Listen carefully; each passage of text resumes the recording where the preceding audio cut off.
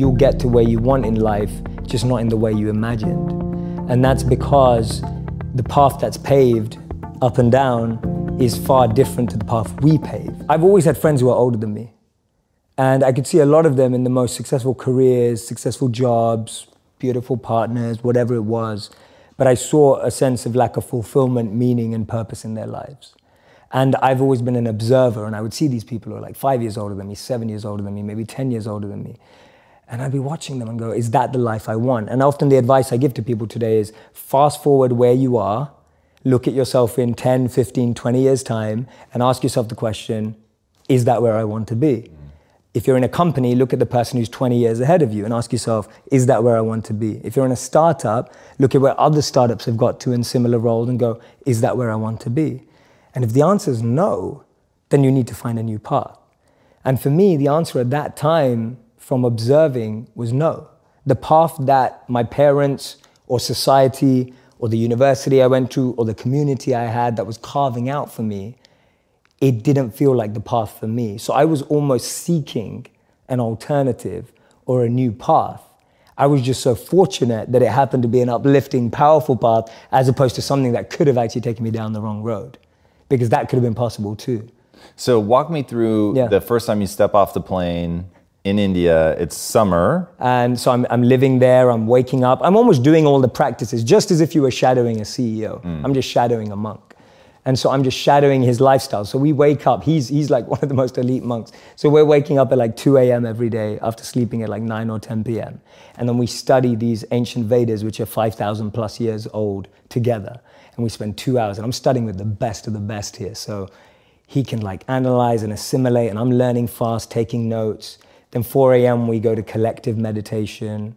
We do those practices with the other monks as well. 6 a.m. we have personal meditation. So I'm literally going through the life of a monk and falling in love with it step by step, going, wow, I've never had this experience before. I just threw myself in and I was practicing it to the T, right? It wasn't like, oh no, my back hurts when I sit on the floor, I can't stay here for too long. Or, you know, today when people are like, oh, I can't meditate for longer than 2 minutes. I was like, no, I'm gonna do it for 2 hours. If that's what they're doing, I'm gonna give it a go.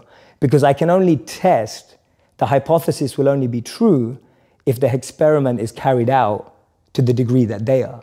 So if the hypothesis is, if you live like this, you'll be happy, more fulfilled, then I want to do that. All right, so let's explore this then through the lens of creating one's own perfect life. Yes. Which is pretty interesting, especially because, I think this is so accurate to the way that most people are. It's not like, oh, there's some grand missing thing in my life, but you took that first action. So codify this for me, or for anybody that they don't know what their ideal life looks like, they just know that they're not living it yet. So step number one is take it seriously. To find out if the hypothesis is true or not, you have to take the experiment, you have to do it sincerely. What comes after that? I think even one step before that is opening yourself up to new role models and new experiences. See, we live in echo chambers. We're just surrounded by the same thinking. How often do you bump into a monk? You know, it just doesn't happen. No one has a dinner party and goes, oh yeah, we just invited the monk, you know, from town, like the local monk. Like no one ever does that. And so we meet people who are just like us most of the time.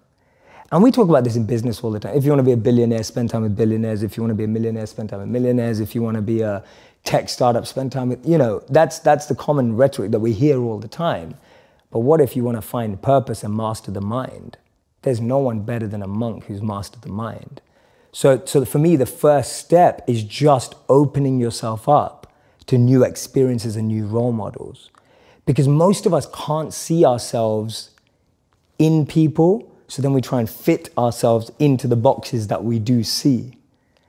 And I mean, there's this beautiful quote that I've been saying it everywhere, and I wish I wrote it, but I didn't. So it's by a philosopher and writer named Cooley. And he said that today, I'm not what I think I am. I'm not what you think I am. I am what I think you think I am. Right? And just let that blow your mind for a moment. It's so powerful. I'm not what I think I am. I'm not what you think I am. I am what I think you think I am. So we live in this perception of a perception of ourselves. Hence, my identity is made by what my parents think I should be. My identity is made up by what my college or university thinks I should achieve. While you're living in that bubble and that echo chamber, getting to what you really want to do is impossible, because maybe that just doesn't fit. And I think so many people feel that way today, that they don't fit into the current education system. They don't fit with the 3 or 4 or 5 careers that you're taught exist. So that process of self-excavation and actualization first requires being exposed. You can't be what you can't see. If I never saw a monk, I would never have wanted to be a monk. If I never meet a billionaire, I wouldn't want to be one, because I wouldn't know what that feels like. I don't know what it looks like. I don't know what it takes. And I think that's the biggest challenge of our society, that we're not exposed. So that's the first step, being exposed to unique experiences and role models. Second step is finding that experience or role model that you're passionate about, and exactly like you said, taking it seriously. Shadow them, network with them, spend time with them, observe them, even from afar. It takes that observation, being addicted to observing that person's lifestyle. And then the third step is going yes or no. Does that work for me? Not everyone who's going to go off and become a monk is going to feel like the way I did, and that's cool. But not everyone is going to go and follow and shadow a billionaire and go, that's exactly the lifestyle I want. They may want the result, but do they want the hard work that goes with it? And so for me, that's the third step. It's observing, focusing, shadowing, getting as close to the process of that individual, and then going yes or no. Do I want that process? Not do I want the result? Everyone wants to be that monk who's fully enlightened, you know, can walk through, has an incredible aura that people just gravitate towards. But when you realize he has to wake up at 2 a.m. every day and sleeps about 4 to 6 hours, you're like, you know, I don't want to do it. that doesn't sound like me. Yeah. All right, so a couple things. One, you said he's as powerful as he is. Yeah. Define power for me. Power being, so from a monk's perspective, the greatest power is to be self-controlled. To be able to train the mind and energy to focus it exactly where you want it and when you want it to be. You are completely detached and undeterred from external ups and downs. You're able to navigate anything that seems tough, challenging, fun, excitement, with the same amount of being equipoised and balanced and equanimity, without being too excited in pleasure or being too depressed in pain. But knowing how to navigate every situation, to me, that's great strength and great power. I heard in one of your talks, you were saying that if you look at a literal lifeline, a heartbeat, for instance, you know, it's up and it's down, and people have this sense that something like enlightenment would be that the equanimity forever and just an even keel. And you said, but what does that resemble? It resembles a flat line when you die. Correct. So what is it like? What I love about you is you sort of went into the wilderness of being a monk, but you've brought it back to the real world. Because when you talk about a monk, you talk about them being detached, and that to me seems like the only real way to have that sort of super even keel existence, which is not appealing to me personally. So if you're bringing back that notion of power, of having control over yourself, not letting your emotions take you everywhere, but knowing that life is the series of ups and downs, what does that power look like when it's brought back? Absolutely, and actually that's the whole aim of monk training. It's more like a training system than it is a lifelong commitment. It is bringing that mindset into the real world where you get to test it. Now, I got to do that for real when I left being a monk around 5 years ago. And when I left, it was like, oh my God, I'm in the real world now again. Real world. I have to think about how to apply all this. I'm gonna test for real all this stuff that I've learned. And I was scared. Like, I was nervous, I was anxious, and all those things that I've been trained not to be rushed back. Because for the first time in my life, I had to really put it into practice. And I love that feeling. I'm so glad that I had to do that. So for me, actually, the mindset is completely trainable to bring into the real world. That's what I'm trying to do. And what it allows you to do is, it allows you to gain clarity and perspective when you need it, because you know when you can just take a bird's eye view from something. You know when you need to get close into something. You know when you need to pull back from something. There's a beautiful verse in the Bhagavad Gita that says that detachment is not that you own nothing. Detachment is that nothing owns you. And I love it, because to me that summarizes detachment in a way that it's not usually explained. Usually people see detachment as being away from everything. Actually, the greatest detachment is being close to everything and not letting it consume and own you. And that's real power, that's real strength. How many people do we know that have had fame and then that fame has ruined them? So for me, that definition of detachment is possible to practice even in the real world, rather than saying, oh, I'm just gonna have a really simple life, I'm just gonna have nothing in life. What was the best part about being a monk? The best part about being a monk is that your morning routine and practices are so powerful that you can actually aspire for more incredible values in life. Because your mind is clear. Because your mind is clear. And you have that ability to have more clarity so you can seek that which is higher. So I'll give an example of what I mean. Define, is that what you're about to define? What is higher? Yes, exactly. So for me, being able to overcome ego, being able to overcome envy, being able to overcome jealousy, being able to overcome the negative of competitive state. There's a positive competitive state and there's a negative competitive state. Today, when people are looking on Instagram or Facebook or YouTube, all you're looking at is, oh, she got that many likes, or he got that many likes, she got engaged, or he got married, or, oh my God, look at her body, or look at that. And it's like, that stuff's destroying us inside. Envy, jealousy, ego, greed. To be able to have enough clarity to purify yourself of those things is gonna alleviate the biggest anxieties and depressions of our time and mental health problems. And we know that. We know that because all the mental health research today suggests that things like isolation, overexposure, we now can have more pain consumption in one day because of what we're exposed to than the pain we would have had in a lifetime. That's huge. Like that's ridiculous to think that in one day, because of the media, news, and social media, we consume more negative than we did in a lifetime. For me, being able to have time, energy, and clarity to focus on self-purification, that is the best thing about being a monk.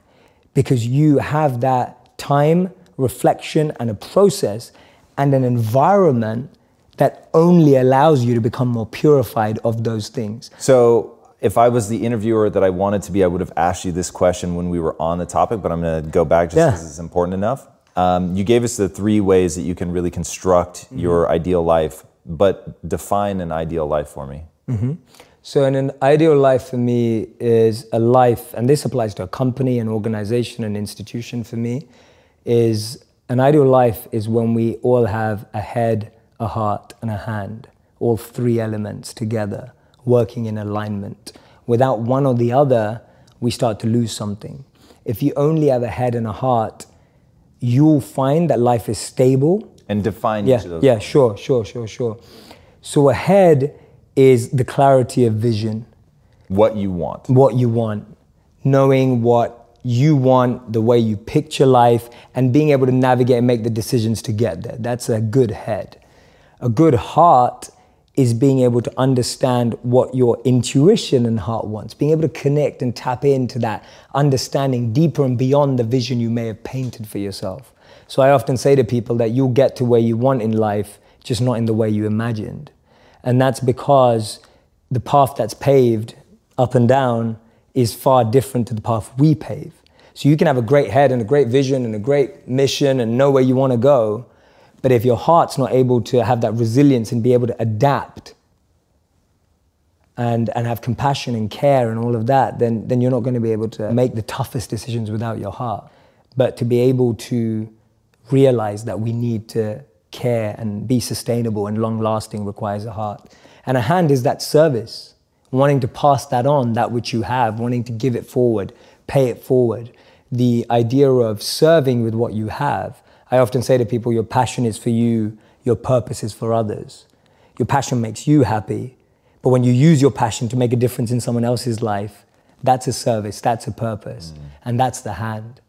So those are my 3 elements of an ideal life. I like that a lot. And I when you first said it, and I'm glad you defined it, because when you first said it, I thought the heart was going to be the part about, like, just compassion and caring for others, doing something for other people. But I like that, the hand being tied to service. So one thing that I think a lot about is deep fulfillment, like really when I think about, okay, what is a life we're living? Honestly, it comes down to neurochemistry for me. And it comes down to experiencing this world in a way that optimizes for sustainable pleasure, which I'll differentiate between a bowl of ice cream, a bump of cocaine. Those are pleasurable. Absolutely. And I haven't done the cocaine, but the ice cream I can speak for. Okay, I've done both. Good. Yeah. So I'll trust that it holds up. Yeah. But they don't bring a lasting fulfillment. It's not sustainable, right? So both of them end up creating this self-destructive loop. And purpose really does become that thing that gives you something that is on a neurochemical level, deeply satisfying. Absolutely. And how much of this, like, how did you marry the deeply spiritual, the often abstract? Oftentimes I'll hear spiritual speakers talk and I feel them sort of drifting off into the ether.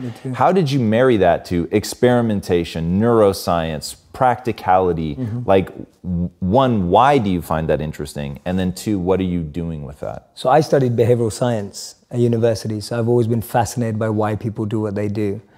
And whenever I was reading these books that are 5,000 years old, my greatest fascination was finding a principle and finding its relevance in modern science. And I said to myself, the day I can't find that, I'll quit. I won't believe in this anymore. So I'm still doing that. And I'm ready to quit. If someone shows me a piece of science and I can't find a principle in these ancient literatures, or actually what I like to call these timeless literatures, then I'll give up my faith. Because for me, it has to track forward. And I'll give you a really basic example. Today we're in the gratitude movement. There's like 1 million gratitude journals out there. There's 1 million scientific studies on gratitude, and gratitude has been linked to better mental health, self-awareness, better relationships. I mean, there's so many scientific studies on the neuro level that shows that gratitude is great for your mind, brain, and fulfillment. Now, I look back, like, gratitude is all over the timeless wisdom. One of the first things we were trained to do when we were a monk was to pay our respects to the earth for what it gives us. And you do that first thing in the morning. What is that, if not gratitude? When you wake up in the morning, you thank the earth for the food. You thank the earth for the water. You thank the earth for allowing yourself to walk. You start your day with gratitude. Today, the biggest tip on Forbes and Inc. and everything is start your day with gratitude. Like, where does it come from? It's right there. These things are old. So I get fascinated. I'm intrigued by the parallels and patterns because it saves you time. It's the same way as which if I say that this business person got invested by this company and that's why they're successful because they had the right investors, etc. That's a pattern. So I know if I'm building a business in that area, I'm going to look for investors like that. It's the same thing. That pattern saves you time. Rather than you trying to figure out, does gratitude work? How shall I be grateful? Creating your own process almost. It's really interesting. Life has taught me to stop believing everything I think. Yes. And the way that it's taught me that is by relentlessly punishing me every time I overinvest in being right. And I remember when my wife and I first got together, she used to get chest infections all the time. And she told me it's because of the AC. And I was like, that doesn't make sense. And she was like, no, my grandmother used to just swear up and down, if you're hot and you stand in front of a fan, that you're gonna get sick. And I was like, that is the biggest load of like crap I've ever heard in my life. That does not make sense. Like, getting sick comes from either bacteria or virus. Like, it's that simple. And she was like, I'm just saying this, my grandma always said, and it seems true to me. And I was just like, oh God, this is exhausting. And then one time, I went to a doctor and I was like, yeah, and my wife is crazy and thinks that when you're hot, if you stand in front of AC, it'll make you sick. And he goes, oh yeah, she's right. And I was like, hold on. And he was like, well, she's sort of right. He's like, this is what's happening. You have a mucus layer membrane in your throat it keeps it moist, keeps germs from being able to break through the barrier, and so they get trapped, they go to your stomach, they're killed by the acid or whatever. And he said, but if you get a crack in that, then the bacteria or virus can actually get into your bloodstream, and that's how you get sick. And it's just drying her throat out. And I was like, whoa. And it was one of those moments where I was like, how many wives' tales are true? Like, directionally. Yes. They're not accurate, but they're true, if you see what I mean. Yes. And so that's how I think when you think of a book that's lasted as long as it has, and I know you and I, we've never talked about this, but we share a real fascination for storytelling. Yes. Because it's a way to convey an idea that resonates emotionally and allows people to carry it on and pass it on. And obviously this all starts long before we have science and can prove any of this, but we see the patterns. We need a way to encapsulate the pattern. We encapsulate it in a story. The story is in and of itself totally fake. But now in a modern context, we're getting lost in that the story is fake, even though the take-home message is incredibly powerful. Yes. And so I mean, it's the classic story, right? The more you learn, the less you realize you know. And just as I've gotten older and really started to understand this stuff and read as much as I do, and quite frankly, live and suffer and go through things, like my wife having microbiome issues, and at first thinking all of her descriptions make absolutely no sense, and then you stop passing a judgment on it and start saying, what if everything she's saying is actually true? Like how would we treat it then, right? Absolutely. And so there is something really fascinating there. Now I find myself, I'm way more emotionally drawn to the science, because when I can picture it, I have a much easier time doing something about it. So when you were talking about the things that you learned from meditation, I've gotten tremendous value out of meditation, but it's nothing like what you've learned. So for me, it was once I understood that diaphragm breathing made sense because it triggers the parasympathetic nervous system, then because I understood it, the understanding becomes a force multiplier. Absolutely. All right, let's talk about behavioral science, self-awareness, watching your content, have you ever looked at how much content you've put out? No. It's a lot, dude. Like when you search your name, because I normally try to watch like basically everything, and I was like, I give up. Like, it's really incredible. And going through that stuff, it seems really clear to me that you have massive self-awareness. And what would you say, like, is there a process for people to gain more self-awareness?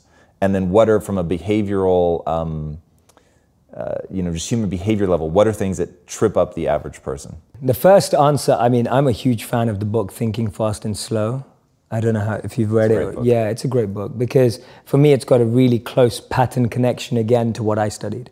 So just understanding System 1 and System 2, if anyone watching hasn't read it, I highly recommend it. Just being able to differentiate between System 1 and System 2, as Daniel Kahneman calls it, in the Vedic philosophy would be called differentiating between the mind and the intelligence. Knowing how to differentiate the voices in your head is the first level of self-awareness. So break down what System 1 and System 2 are. Absolutely. So System 1 is your initial response to anything that happens. It's a stop that I can't really say. So if you say something I don't like, my System 1 naturally would be a face that I pull that I'm like, I don't agree with that. That's the understanding of what System 1 is. It's your initial default reaction in the moment. That can be positive often. For example, if someone pulls out a knife, you feel scared and you run. That's System 1. That's a good thing. It's safe for you. But also System 1 is someone says something that hurts your ego and you start defending yourself immediately. That's a negative of System 1. That we would refer to as the mind. It's built up of conditioning. Those responses are conditioned. Those default elements are all there because of habit and continuous practice. The System 2 is more like the intelligence. What I would say is more like the parent. If you can consider System 1 to be more like a child, System 2 is more like a parent. It looks more at the long term. It looks more at the bigger picture. It processes that default reaction through a set of checking and metrics to decide whether that's true. The child is the one that wants everything right away, impatient, quickly responding, straight away reacting when it doesn't get what it wants. The intelligent parent, a good one, knows what the child wants and needs and what's better for it in the long term. Just starting there and being able to reflect and observe the different voices inside of us is a great place to start your self-awareness. Because the biggest challenge is that most of us don't know what we're listening to. And most of us don't even know that there are more than one voice inside of us. Just getting over that line is a huge win, because now at least you're trying to differentiate in what you're hearing, and that's going to help you make better decisions in the future. So that was answer 1. Does that answer your question? Yeah, oh yes. Yeah. And second one was? So that's awareness. Yeah. What are like typical things that trip people up? So in your answer just now, it's like, okay, if you want to become more aware, just know that those two things are happening, right? You're going to have an initial response and then one that's more calculated. Now, be aware of these 2 or 3 things that are also coming for you. The biggest challenge is that there's just so much noise. It's like, have you ever had someone in your home, maybe it's your wife or maybe it's a friend or whatever, just play a really bad song too often, right? Just playing a song that you really don't like. I actually heard my wife laugh because she knows how guilty she is. Right, okay, there you go, right? There you go. And you just play a song and you just think, oh, turn that off. And after a while, it's been on for so long that you become immune to it. Like it's just there and it's still on. It's there in the back of your mind and you didn't manage to turn it off. So the noise that I describe in life, whether it's your parents' expectations, whether it's society's expectations, whether it's your partner's expectations, all of those are like noise in the background. And that noise drowns out your ability to understand the mind and the intelligence. That's one of the biggest trip-ups. I gave a presentation called Build a Life, Not a Resume. It's also one of my popular videos. It's a very good video. Thank you, man. Thank you so much. And when I did the research, so you don't see this in the video because this research didn't make it into the video. But the research that I was doing was around the most common resume lies. The truth is, over 40 to 50% of us lie on our resumes. Yeah, if you don't, you're missing an opportunity. I'll just say that. Yeah, there you go, right? So, and I started to dig deeper and I was looking at, a lot of people lie about their dates of employment. So instead of 3 days, it's now 3 months, whatever it may be. Now, I dug deeper and I wanted to meet some of these people and speak to people. And so I spoke to people who lie on their resumes, and we know that at least 40 to 50% tell us they do. The thing is, no one was proud of that. No one was like, yeah, I know I'm going to get... Really what it came down to is we're really insecure about our own abilities. Really what it came down to is we're not confident about what we have to offer. What it came down to is a lack of self-awareness. What it came down to is a lack of understanding. What am I good at? What am I passionate about? What am I bringing to the table? That's what people were really worried about. They were worried about the job, but when you dug beneath the surface, the real behavioral trait that was coming out was insecurity and being unconfident about one's potential. That tells us a lot. That indicates a lot about human behavior and human nature. That the noise from outside makes us want to fit into a container. And that stops us from differentiating between what is my mind saying and what is my intelligence saying. And what happens is that noise becomes your voice. So that noise becomes what you think is what you're saying. And most people don't realize that until 10, 20, 30 years down the line. How the hell do you figure out, so your analogy is great. So the song's on, you don't even realize it's there anymore. It becomes total white noise. You're oblivious to it. In fact, you'll only notice it if it gets turned off. Correct. So how do they identify that? Like, do you have a process for that? How do you hear the thing that you no longer hear so that you can shut it off? Yeah, absolutely. One of the biggest ones, and we say this all the time, but it applies mostly to this, is switching your association. Association to what? The people that you hang out with, okay. Right? It's like changing your circle. Because if you're only hearing the same thing from that circle, the only way to turn it off without you having to do mass amounts of reflection is changing your circle, where you start hearing. We all ultimately find the things we want to hear, right? We know that. The challenge is that we think things come with emotions. Feelings. We think things come with feelings and emotions. And guess what? They don't. So if you chase money... Well, they might for a moment, right? Or they won't? I don't think they even do... It's a false sense of feeling. It's such a false sense of feeling. I don't... Maybe for a moment, but it's so short-lived that it's not even worth counting almost. So it's like when you think that I'm chasing money, guess what? You will get money. Yep. And that's great. Money is really important. And money is a really important resource. But guess what? Money's not now going to fill that gap, that void, that feeling, that emotion that you're missing in your life. What are most people missing? We're missing a deep sense of love. I think the biggest need in the world, as we've heard many times before from all the ancient texts, they summarize it like this: to love and be loved. Like that is the need of humanity. To love and be loved. And when we don't experience that, we then start looking for status. We then start looking for money. We then start looking for recognition. To help us give the feeling of false sense of love. Correct. And the challenge is because most of us didn't experience that from our parents. And this is the key thing. What we crave in life is what we did or didn't get from our parents. Mm-hmm. What our parents did give us is what we continue to crave, or what they didn't give us is what we continue to crave. Mm-hmm. So you'll find that most people's love languages that they chase are things that their parents didn't give them. So if their parents didn't give them time, they now crave everyone's time. If their parents didn't give them gifts, they crave gifts. If their parents didn't give them acts of service, they're craving those acts of service. So it's because of our childhood. And if we don't learn to process all of that experience, which most people never get the time to do, and I empathize with that because I've had to go through that. I've seen me repeating my parents' patterns. What was the thing you were craving? So I would crave, a big thing for me was I would crave surprises and gifts because That's your thing. Yeah, that's my thing. Still is your thing. It's still my thing. Yeah. And I Did your parents not do that for you? No, they did. My mom did a lot of it. That's why you still crave it. Correct. So my mom would always, every year on my birthday, she'd always surprise me with the one thing I wanted. And I wasn't spoiled growing up. I didn't have a lot growing up, but she would get that one thing, whether it was like a Power Rangers toy or whether it was whatever it was, you know, something, you know. Video game. Yeah, thing is you want as a kid, right? And she would always surprise me with that. And that became so deep rooted. Now I'll give you an example. When I then married my wife, you just expect people to know that. That they're going to do the same thing. Totally. And so now she didn't do that. No, because I'm expecting my wife to be like my mom in the sense of I expect her to surprise or show me love in the same way.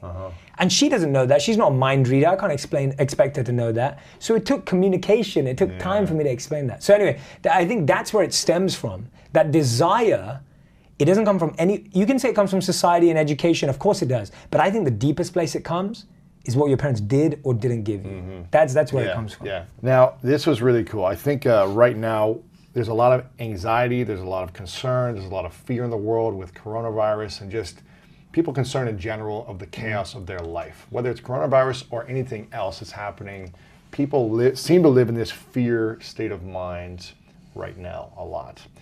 You talked about the fear of fear and how you had to learn to let go of your fear of fear. What does that actually mean, letting go of the fear of fear? Yeah, so I talk about how we fear the wrong things. What do we fear? So most of us are fearful of how our friends are reacting, what's happening on social media, and what's the random bit of news that we heard. None of it is fact-based. That's one of the biggest issues that we have. Worry-based. It's worry-based, and it's also imagination-based. So we become fiction writers. We've all watched too many movies. Now we start writing these beautiful movies in our head. Well, not beautiful, scary movies in our head of what may happen. So our imagination, and Seneca said it best, we suffer twice. One in reality and one in imagination, right? We suffer twice. And this is the biggest... What actually happens to us, and then the story we continue to tell ourselves. Totally. Now there's this incredible study in the book that I have to talk about. So they took monks and they took non-monks and they competed against each other. They competed against each other, literally. So they put this plate where you experience heat. And so what happens is the non-monks touch this plate. Now this plate heats up gradually, softly, and then at one point it gets really hot for 10 seconds and then it cools down. And so what happened is that when the non-monks touched it, the anxiety and pressure and stress in their brain just triggered straight away, even though it wasn't that hot. It wasn't hot. It was heating, but it wasn't hot to do anything major to you. But the anxiety and stress in imagination or in anticipation went through the roof in the non-monks. Now this is what's fascinating. When the monks touched it, they showed that it didn't feel anything as it rose, but as it got to its highest, they felt physical pain, but they showed no trigger of emotional pain because they did not assign any emotional element to that pain. So my point with that is, you can look at the news right now and you can get scared straight away and get in complete freeze mode, feeling stuck, paralyzed, whatever it is, because what you're now doing is you're creating a story of what's going to happen.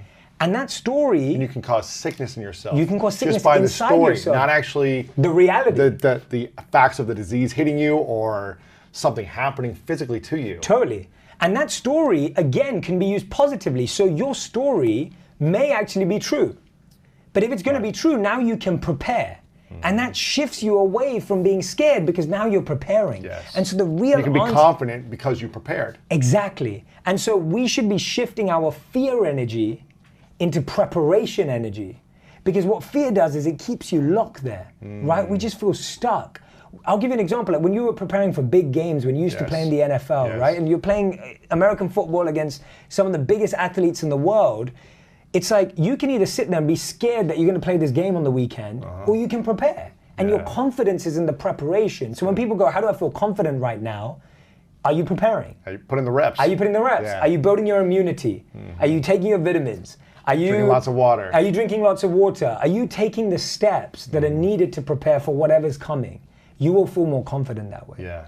So how do we learn to let go of the fear of fear, though? Like, how do we say, okay, we're only going to allow it to hurt us when it actually hurts us and not the fear of it? Is there a process? Is there just an awareness of this, that when you're in anxiety, worry, stress, fear, you just breathe and meditate? Then what's the process of letting go of the fear of fear? Yeah, so meditation and mindfulness are powerful tools, but I'd say the process, and I want to be as tactical and strategic as we can. The thing is to get really close to that fear. So what we usually do Embrace is it. Embrace it, get close to it, get intimate with it. We become the bat. Sit in the bat cave. Literally, yeah. And embrace the fear. Totally. Yeah. We run away from fear. We like to run away and go, oh, it's not coming with me. Or what we do is we hear one thing and we define the whole understanding of our fear based on that one thing. Yes. So it's like someone, and I'll give you a normal example in a normal life scenario. Yes. Someone says to you in the office, you know that they're going to cut a few people.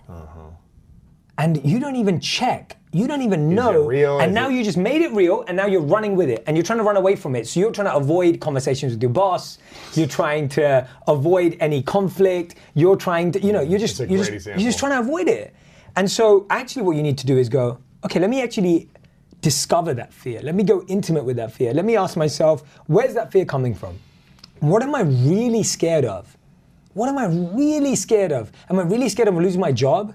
Am I scared of not having any money? What am I really scared of? And when you get to the root, and I call it the why ladder in the book.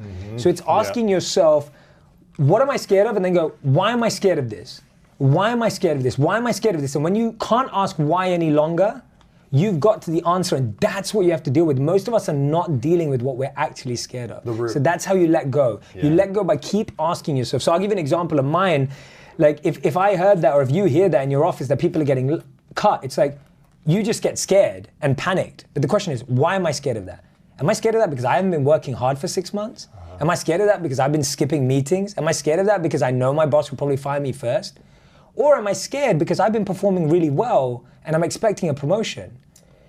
Knowing which one it is sets you up to build the path forward. Yeah. Not knowing that just puts you in this panic frenzy. I think also like doing all the things you talked about, which is discovering within yourself, being aware of it, but then also just have the conversation. 100%. Confront it with your manager, your boss, and say, hey, listen, I heard some rumors that there might be some cuts, and I want to let you know that I'm 100% committed to doing whatever it takes to help this company grow. Yes, 100%. I believe in this mission more than anything. Here's what I've been doing the last 3 months, and here's what I want to continue to do. Is there anything else I can do? Totally. Like show them, they're like, why you shouldn't get cut. Exactly, and that's, you know how to approach that discussion when you know which side you're on, what your fear is. I remember as a freshman playing football, I was playing Division II football in Minnesota. They usually redshirt all the freshmen. And I went into this with a big ego, thinking like, I'm gonna start, or at least I wanna play, right? So I went into it with an ego in the first place. But I also, which wasn't good, but I also went into it with some things that were good from this conversation. I told the coach straight up, like, I know you don't play freshmen, but my intention is to play. What is it gonna take for me in order to get on the field? Do I need to get here early? Do I need to stay late? Can I sit here in the office with you after before practice and go over game film? Whatever it was. And he told me, yeah, I need you to come in the office every single day and watch game film with me. I need to be with your receiver coach every single day beforehand and doing reps. And I just did it. And I eventually started to play my freshman year. I didn't start in the beginning, but I started to start at the end. And that for me was powerful. It's like I dressed in it because I wanted to play and I was afraid I wasn't going to play at all. And just waste a year of practicing like every other freshman would do there. That was my ego going in, like amazing. I need to play. But I was also like, I'll do whatever it takes and I'll practice and I'll confront it with conversation and say, this is my intention, this is my vision, and I'm going to do whatever it takes for you. And so I think that that's a perfect example. Yeah, if you're in a workplace, you've got to be confronting it and be proactive in your company. Correct, and that's a perfect example of getting close to fear rather than running away from it. Exactly. Spot on, man. For me, my whole mission in the last year and moving forward, the next projects I'm working on are all about belief in yourself. I believe self-doubt is the killer of dreams. And I believe that, and you have this amazing graph in here, it's about ego versus self-esteem. How do we build self-belief, self-esteem, self-confidence while also not allowing our ego to be so big and think we can just do anything? How do we balance ego and self-confidence so they don't hurt each other? Yeah, absolutely. And what we experience most of the time is extremes. Yes. So the two extremes that most of us experience are either I have to think I'm the best, I'm the best in the world, I can crush anyone, like I'm like gonna show everyone what I'm like, or most of us experience the other extreme, which is I'm the worst. I'm the stupidest, I'm the dumbest, I'm the most worthless, I'm the biggest loser. Notice how that's both ego. Really? Yes. Why is the negative so ego? The ego wants to be the best of the best, or the ego wants to be the worst of the worst. The ego won't accept being in the middle. Really? The ego wants to feel the deepest sense of being the lowest. And that's why victim mentality is actually a subsequence of ego. Really? Yeah, that's how it's explained in the Bhagavad Gita, because the point is that you can't deal with just being bad, you have to be the worst. My pain is the worst. I think Jada talked about this on your podcast, where she was like, you know, I had to tell people why my hurt was more painful than their hurt, and they could never understand how bad it was. Right? Exactly. That's ego as well. That's ego as well. So you see these two sides of ego keeping us locked away. And so the only way to get with that, and the only way to balance it and bring it all into one, is genuine self-honesty. Honesty is the best place to be. And the best thing about honesty is, I'm really good at this, I'm really average at that, and I'm really bad at that. And the challenge we have with that is most of us have no idea. We just have zero self-awareness about what we are good at, what we are bad at, and what we're average at. So we think, I'm pretty average at everything. I'm pretty good at everything. And when I hear those answers, I'm like, simple things. Just go and talk to people that know you. Yeah, what am I great at? Ask them, what's my superpower? Yeah. What do I do differently? What do you think I do that is different that no one else does? And guess what? I guarantee you, if you ask a colleague, if you ask a friend, if you ask a family member, if you ask a people they'll say different things they'll too. say different things. But you get to learn about yourself. So real confidence comes from knowing your strengths and going all in on them. Your confidence does not come from just standing up the right way or just saying the right stuff to yourself. Body language only. Yeah, and that's important. I'm a big believer in all of that, but what I'm saying is that doesn't build real confidence. Real confidence comes from thinking, I'm really good at this, I know I can do this, and I love doing it. And really, this is the most important bit. Confidence comes from serving other people. When you see the impact you have on others, and this is the biggest issue, the reason why we have such low self-esteem today in the world is because people are not serving others. So they don't see the profound impact they have on others. When you put out a video or a podcast and people tag you on Instagram and they say, Lewis, you stopped me from depression, or you helped me out of a divorce. Or people, when they watch my content, they'll be like, that stopped me from committing suicide, or whatever it is. When you see that, you get such a deep sense of self-worth that you matter. And guess what? Everyone matters. Whether you matter to 1 people or 1 million people, everyone matters.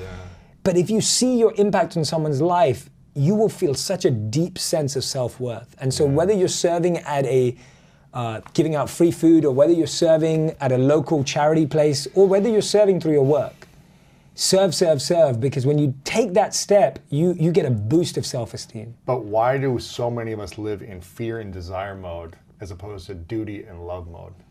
Why is that? Like, why are we still focused on self as opposed to service? It's conditioned. It's conditioned, right? I've said this before, that we're wired for generosity, but we're educated for greed. I think I just said it to you 2 years ago when I was on the podcast. And it's like, and when I said that in the statement, it was, and it's so true. We're wired for generosity, but we're educated for greed, because what happens is, when we're kids, you'll see kids serve, go out their way, they want to share. It's part of my candy bar, whatever, right? Yeah. And then as we get older, we're told that there's less. And this is what the key is.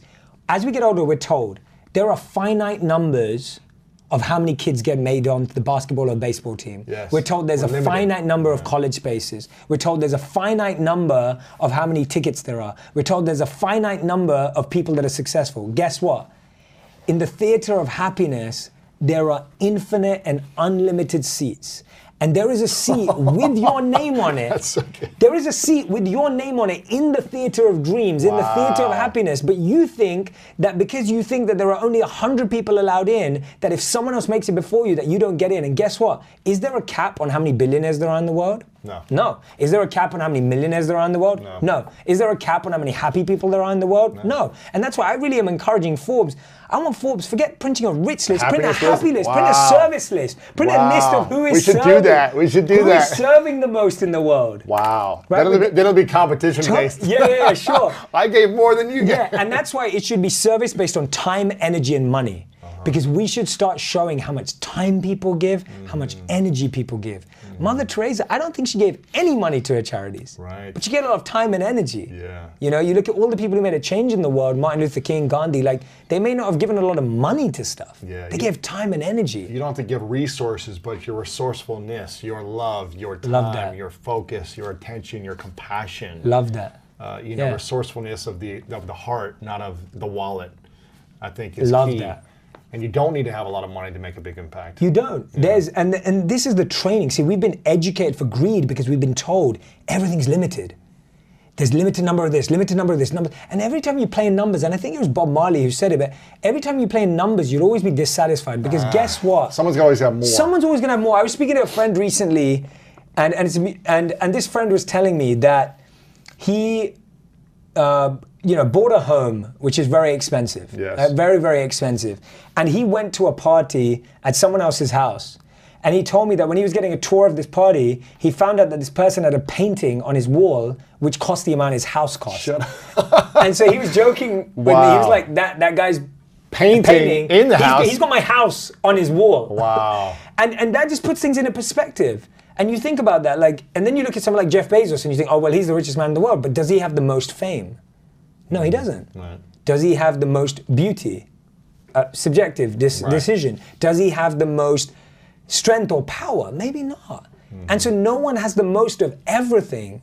So when you measure yourself by numbers, you'll always be second, third, fourth, fifth in something. And I think by measuring yourself by needing to have the most of anything is probably a recipe for unhappiness. Of like, well, okay, I'm not gonna have the most of anything, but I'm gonna have the most money. You're still gonna be unhappy. Totally. Even if you have the most of something, doesn't mean you're gonna be happy. Totally. I think it was Albert Einstein who said it best, that not everything that can be counted counts, and not everything that counts can be counted. And I love that because it removes this belief that things are finite and limited, and they're not. If you want to be happy and successful, no matter that there are 700,000 podcasts, if that is your dharma, if that's your calling, if that's your purpose, like, you can do that. There's no cap on how many successful soccer players that can exist at the same time. Or how many books are out in the world. There's no cap. There's no one stopping you, and that's the mindset that we're educated for, that scarcity and greed. And what's the difference between the monkey mind and the monk mind? Yeah, I'm glad you brought that up. So the monkey mind is what we experience on a day-to-day basis. The monkey mind is restless. The monkey mind is jumping from branch to branch. The monkey mind's trying to find a bigger banana. The monkey mind is constantly just like feeling flustered, dissatisfied, scarce, and overthinking everything. The monk mind is the exact opposite. The monk mind is calm and composed. The monk mind knows to be focused and aware. The monk mind knows. So everything in this book and everything that we're talking about is the transformation from the monkey mind that we experience to the monk mind. The monkey mind is almost the enemy to the monk mind. It's the opposite. Yes.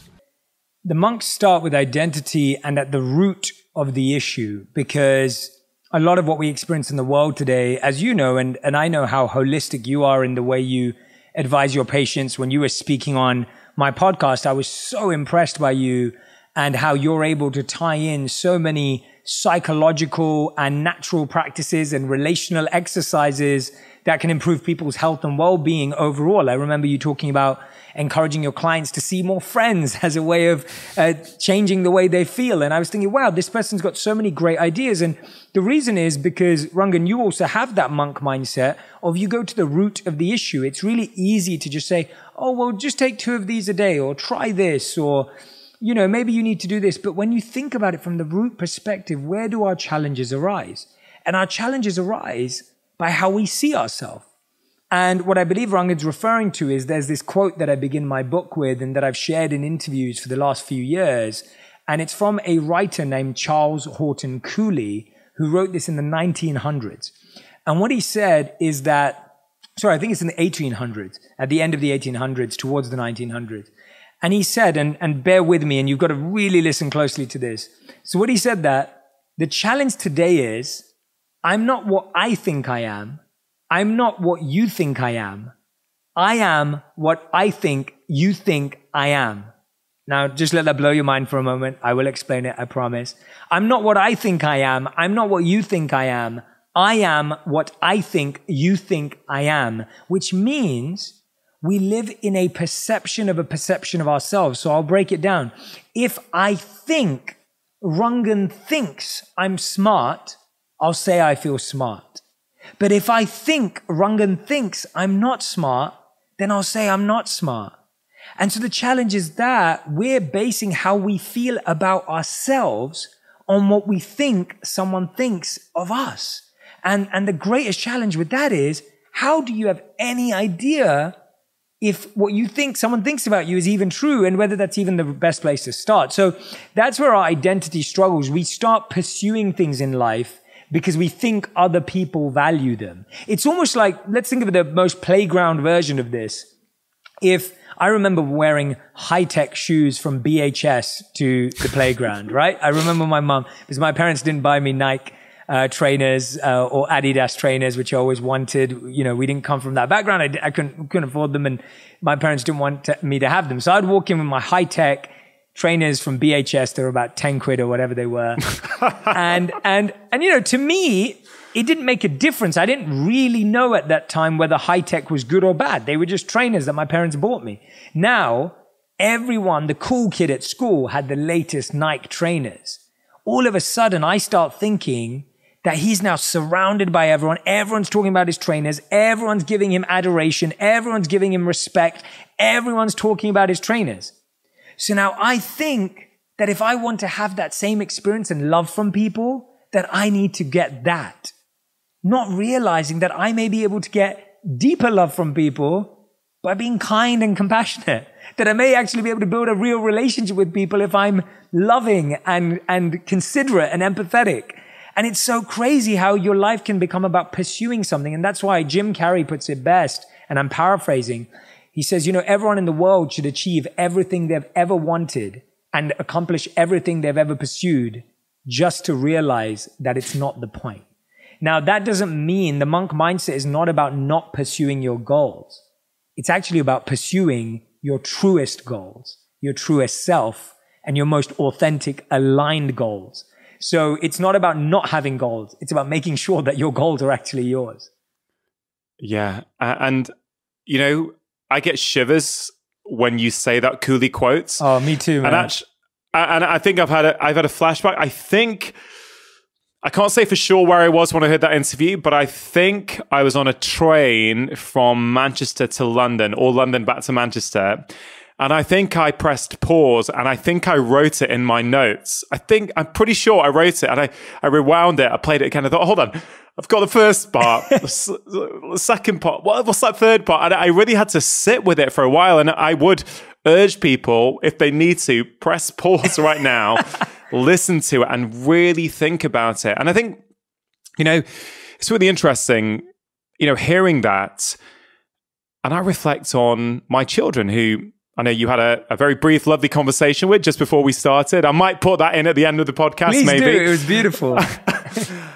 But I think about this as they go through school, and, you know, they start to see what other people have got. And, you know, my wife and I were very keen to try and not put value on those things, because I know I also had experiences like that when I'd say, oh God, man, they're wearing those things. I want to wear those because if I wear them, I'm going to be happy.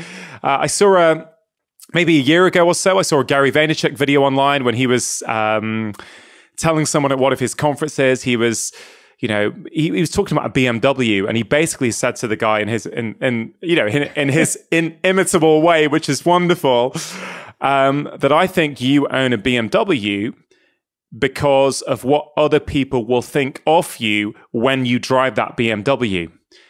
And the guy literally, you know, in that clip, he just sort of sat with it, and he said, yeah, I do. I mean, it's what it symbolized is to the people around him. And again, I'm not having a go at anyone who might be doing that. You know, we all do things at times to get that that validation, or what we think is a validation from people around them.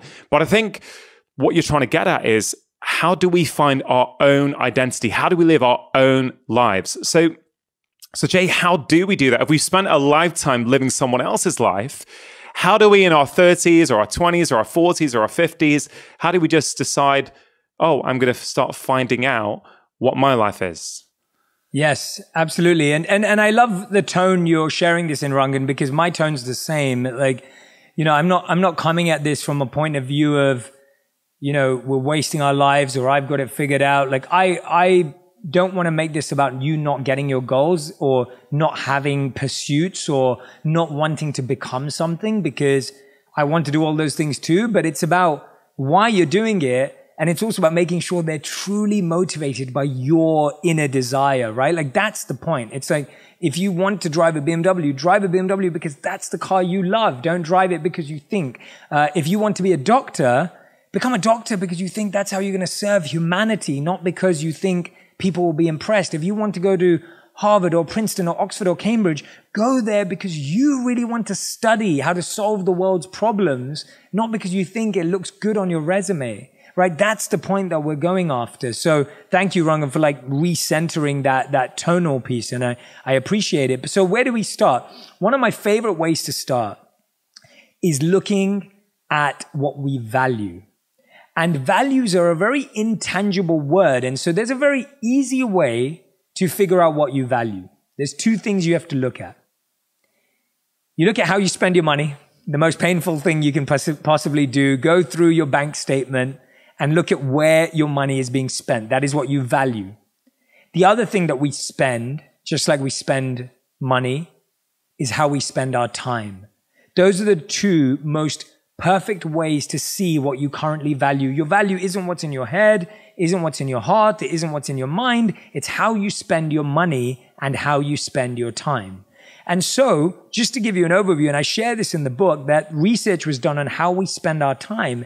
And the research showed that we spend 33 years in bed, right? 33 years of our life in bed. And 7 years of that is spent trying to sleep, not even sleeping, right? We spend 1 year and 4 months exercising across our whole lives. These are, by the way.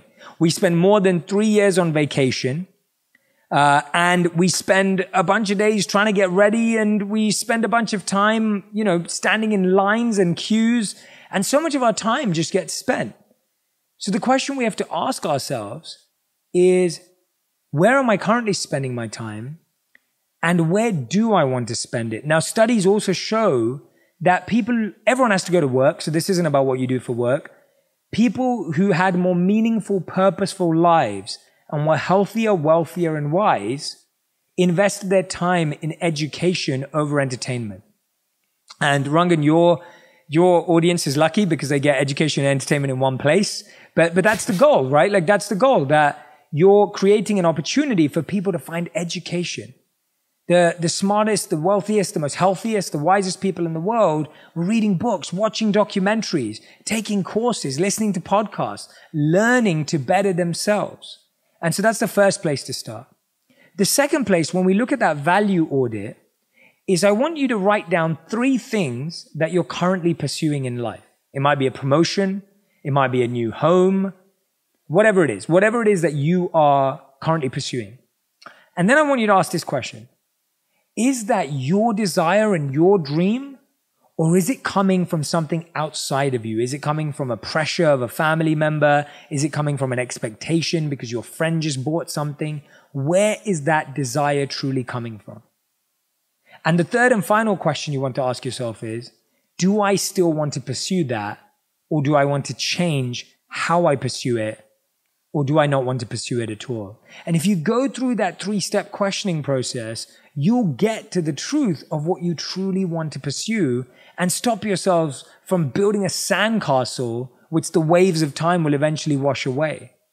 And so that's what we get lost doing. We get lost building castles that we don't even want to live in. Yeah. It's so profound. And, you know, I really think that there's something unique about the times in which we live now. There really is this dissatisfaction, this lack of contentment. You know, you put it so beautifully at the start of this conversation. I don't know if you've seen the documentary Minimalism. I haven't actually, no. Or not, which I think you'd absolutely love it. I really, really enjoy it. I've seen it a couple of times. I've watched it with my kids again recently. But again, it's these two guys in their 30s who, you know, they've got success by society's definition. They've got the job, they're earning good money, you know, but there's a hole inside. There's a feeling of, is this all there is to life?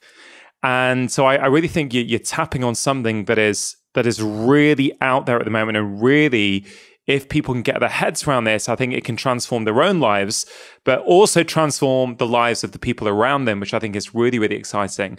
Now, you called it a value audit.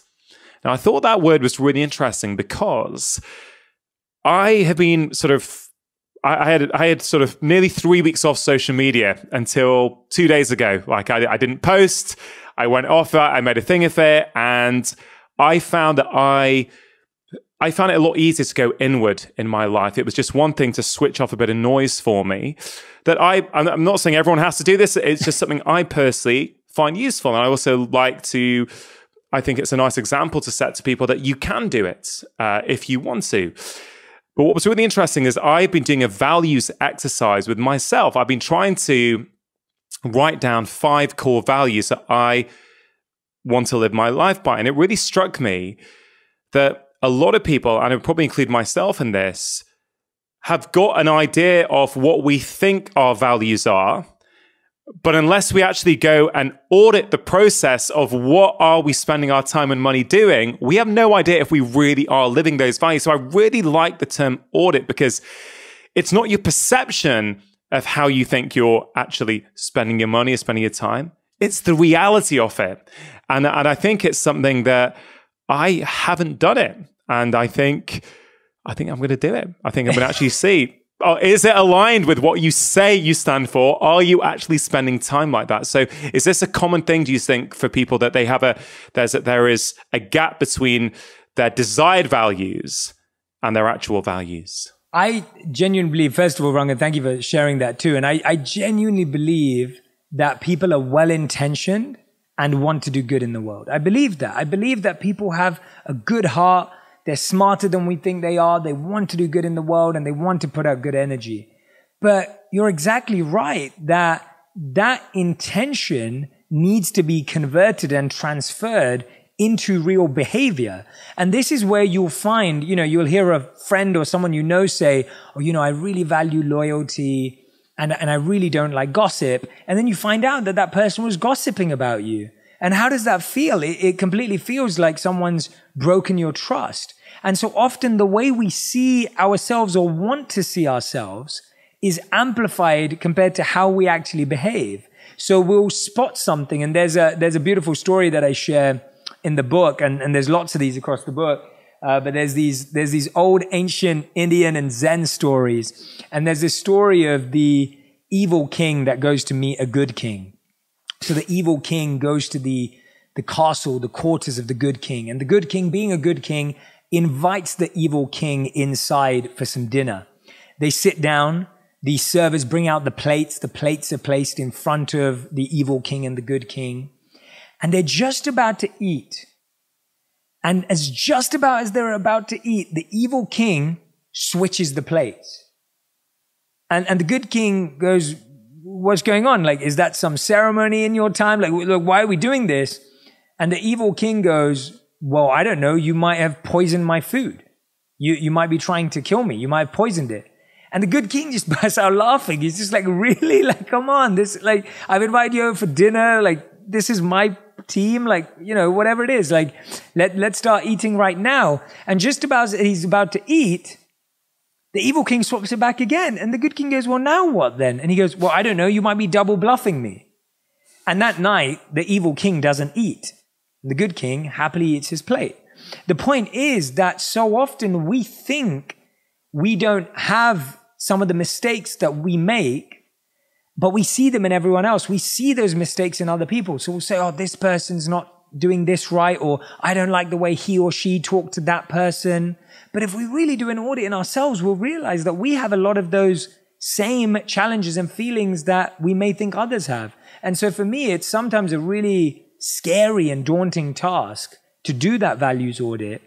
But it truly, truly is a beautiful process that we all need to go through to really realign our map and get our compass right and start moving in the right direction. I mean, is it the sort of thing that people do once, or is it the sort of thing that people should revisit? And I guess, you know, if I was to ask you, when was the last time you did that exercise on yourself? Yeah, great question. So I'd say that you have to revisit like gardening.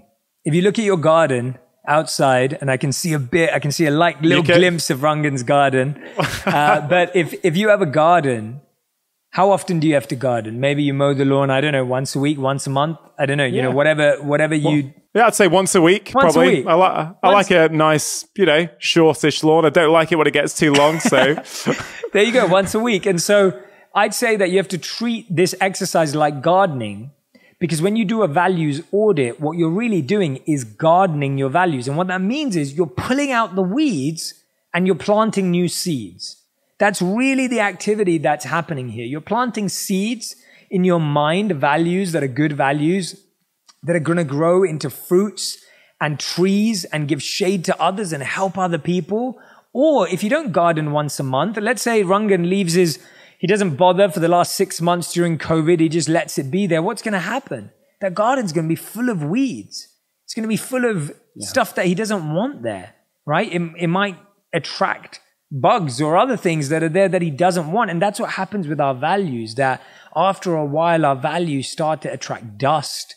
They start to attract being covered over by so many other desires. So I would say it's a regular habit. I'd say that I do a refining values and intention exercise on myself about 3 times a week. I used to do it every day, but probably about 3 times a week. And I'm not saying anyone has to do it that often. I do it that often because I feel I live a life that is constantly moving, constantly challenging, and I'm presented with a lot of options and opportunities that I never imagined I'd have. And so I have to really train my mind to focus on these value audits. But I also know that every year I spend 2 or 3 weeks, and I go back to the monastery in India and I spend time in the ashram with monks.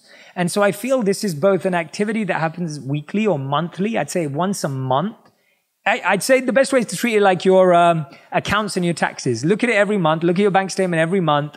And then once a year, when you have to do your taxes and you're going through that tax return and getting it all right, you kind of do a deep dive on it. So I'd say if everyone could spend 3 days a year, 5 days a year going really deep, and then 1 hour a month, a couple of hours a month, that would be a great way to build it into your practice.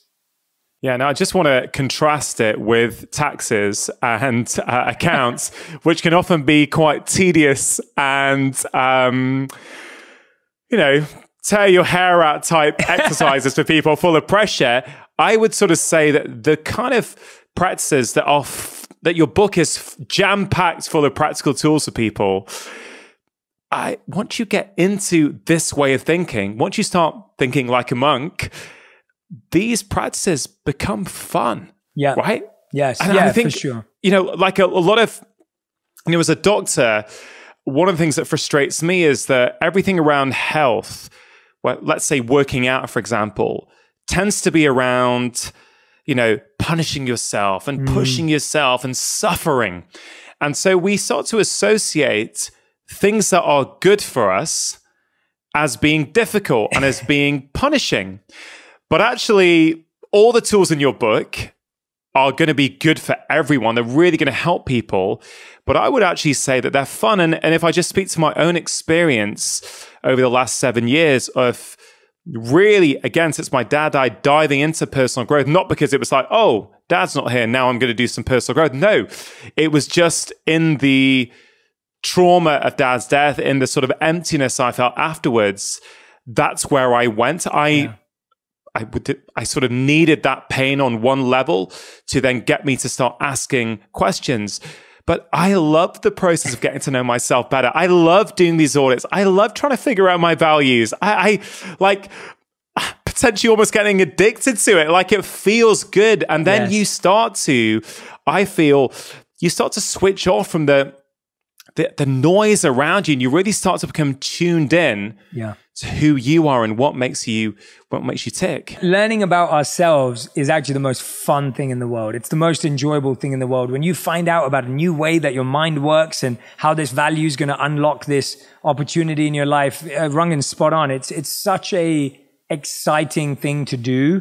And I would encourage you to make it fun. So I'll tell you an example of some of the fun activities that I love in the book. So one of my favorite ones is I sometimes set myself the challenge of not comparing, not complaining, and not criticizing. And the way I like to do this test is I keep a jar of Post-it notes of every time I compare, complain, or criticize. I'll put it in there. And then I have another jar of every time I'm collaborative, supportive to others, and grateful. And what I love doing is almost doing a competition with myself, because I love being competitive too. I love engaging that in a competition with myself of how often can I make sure. So what you find is the first day you realize, oh no, I complained 10 times today. The second day you're like, oh, I only did 7 times today. And the third day you're like, I only did 4. And the fourth day you're like, oh, only once. And then on the weekend you binge complain again and it all goes up again. But the point is that you make it fun and enjoyable, because what you understand is that you are not your criticism. You are not these negative thoughts. You are not these negative beliefs. They've just become conditioned and habits, just as your garden is not weeds. And what happens is we start thinking that we are our pain. We start thinking that we are stress, right? We say things like, I am just a stressful person, right? I am just a negative person. And the truth is you're not. You're just going through a negative space and time. You're just adopted a negative habit or a negative thought, but you are not a negative person. It's just in the same way as you are not unhealthy. You've just adopted unhealthy habits. And I think when you start making that disconnect between you and the habits you have, you start to realize, oh, if I change the habits, I naturally change. But you are separate from that. So never get into that rhetoric with yourself of I am a negative person, or I am a failure, or I am a loser, or whatever it may be. Yeah.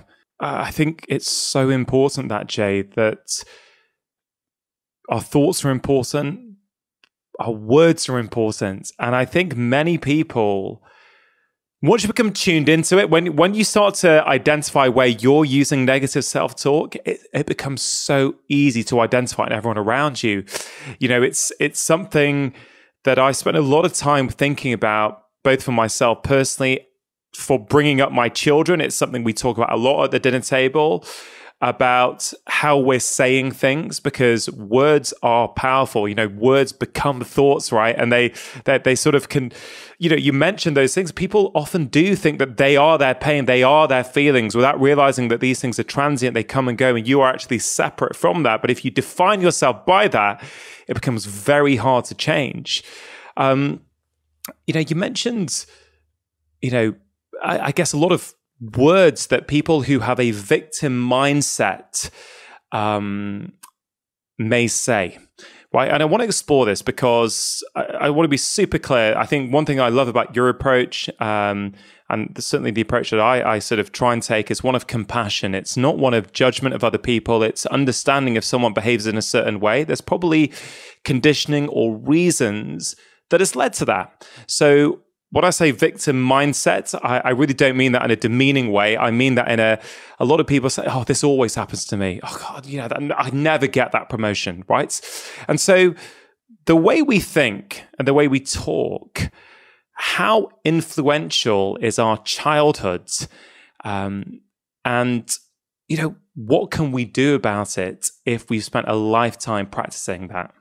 Yeah, what a great way of guiding this conversation into, because I think you're spot on that the words we use create all of our reality, right? We all experience that. We know that.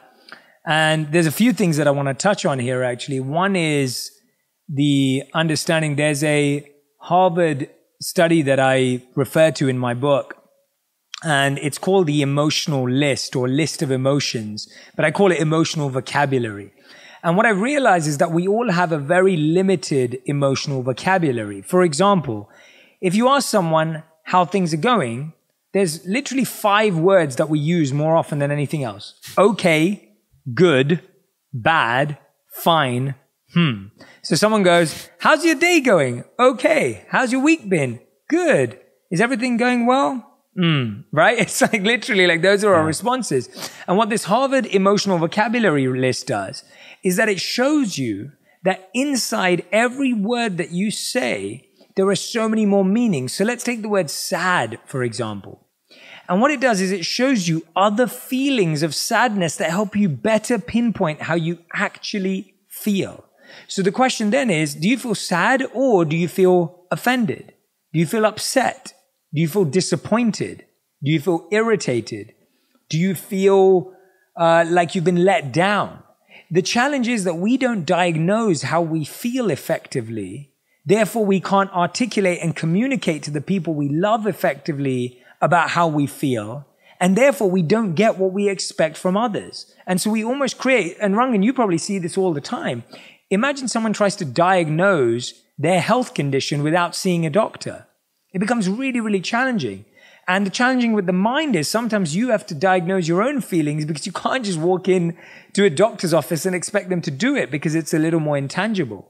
So we have to get much better at understanding and articulating ourselves and diagnosing our challenges and what we experience. But when you spoke about childhood there, I thought that was a really important point because literally there are so many studies that show that our belief in ourselves, our desire for love, our understanding of ourselves is formed in our childhood. So recently I recorded an episode about the psychological concept of the 3 attachment styles, or there are 4, but the 3 prominent attachment styles that people experience in relationships. And they are avoidant, secure, and anxious. So all of us either have an avoidant relationship attachment style, we have a secure attachment style, or we have an anxious attachment style. And I'll explain what they are.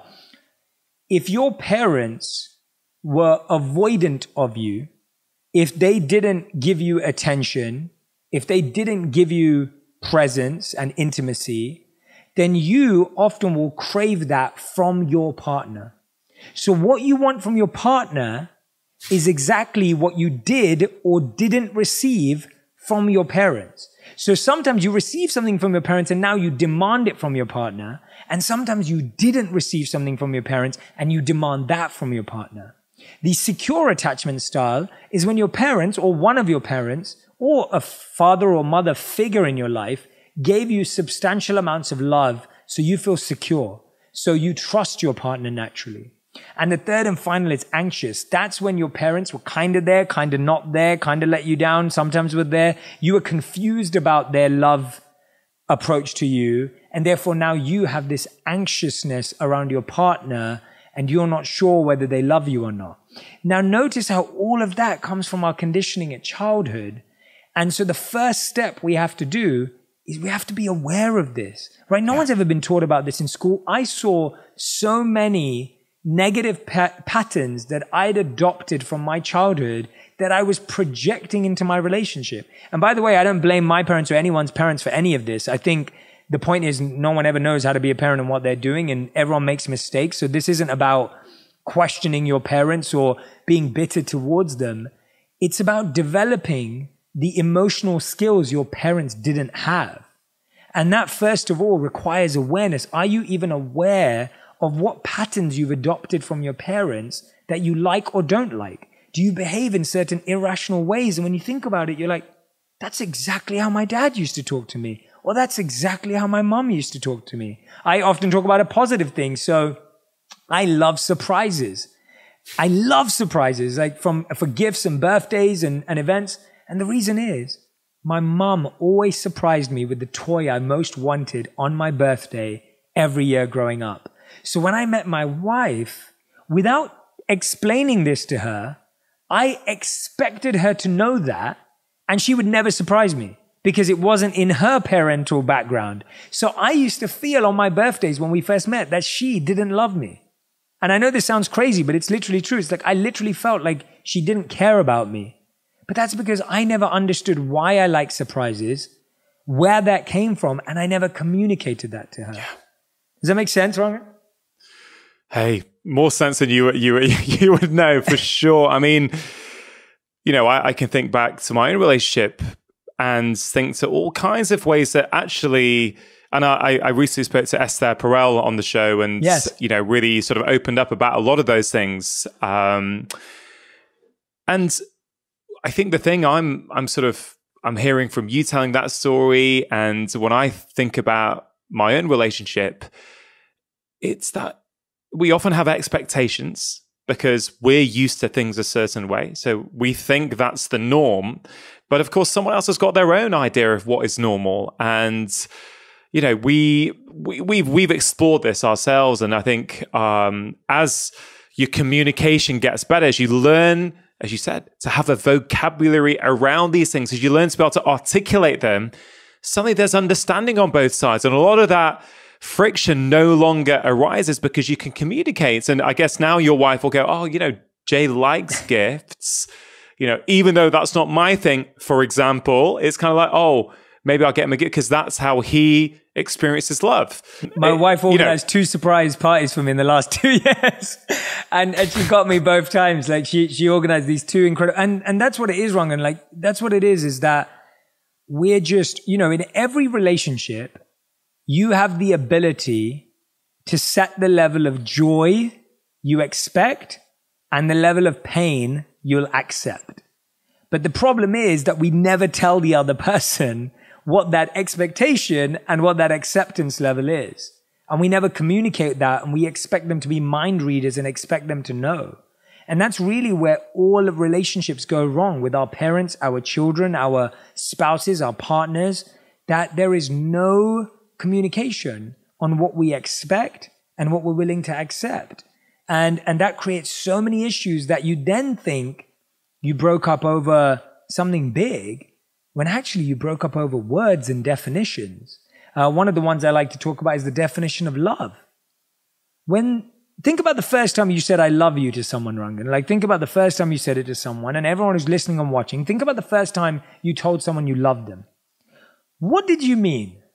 Did you mean, I really like you? Did you mean, I hope we can spend the night together? Did you mean, I want to spend the rest of my life with you? I'm guessing that you meant different things at different times. And now think about when someone says, I love you back to you. Have you ever asked them what they meant by that? Because chances are you projected your belief onto the word love even when someone said, I love you back. So if you said, I love you, and you were thinking, I want to spend the rest of my life with you, and that person said, I love you, you projected that they were saying they want to spend the rest of their lives with you as well. But actually what they were saying was they just want to spend the night with you. And now all of a sudden you're in this complete misalignment of values. And we end up in those scenarios because families define words differently. People define words differently. And different words mean different things to different people at different times. And so you really have to understand how that person described even being clean and tidy and organized. Everyone has a different definition. Like this, you know, my room may seem clean to some people and my room may seem chaotic to some people because everyone has a different definition of what clean and chaotic is. What you can do right now is find meaning in what you do.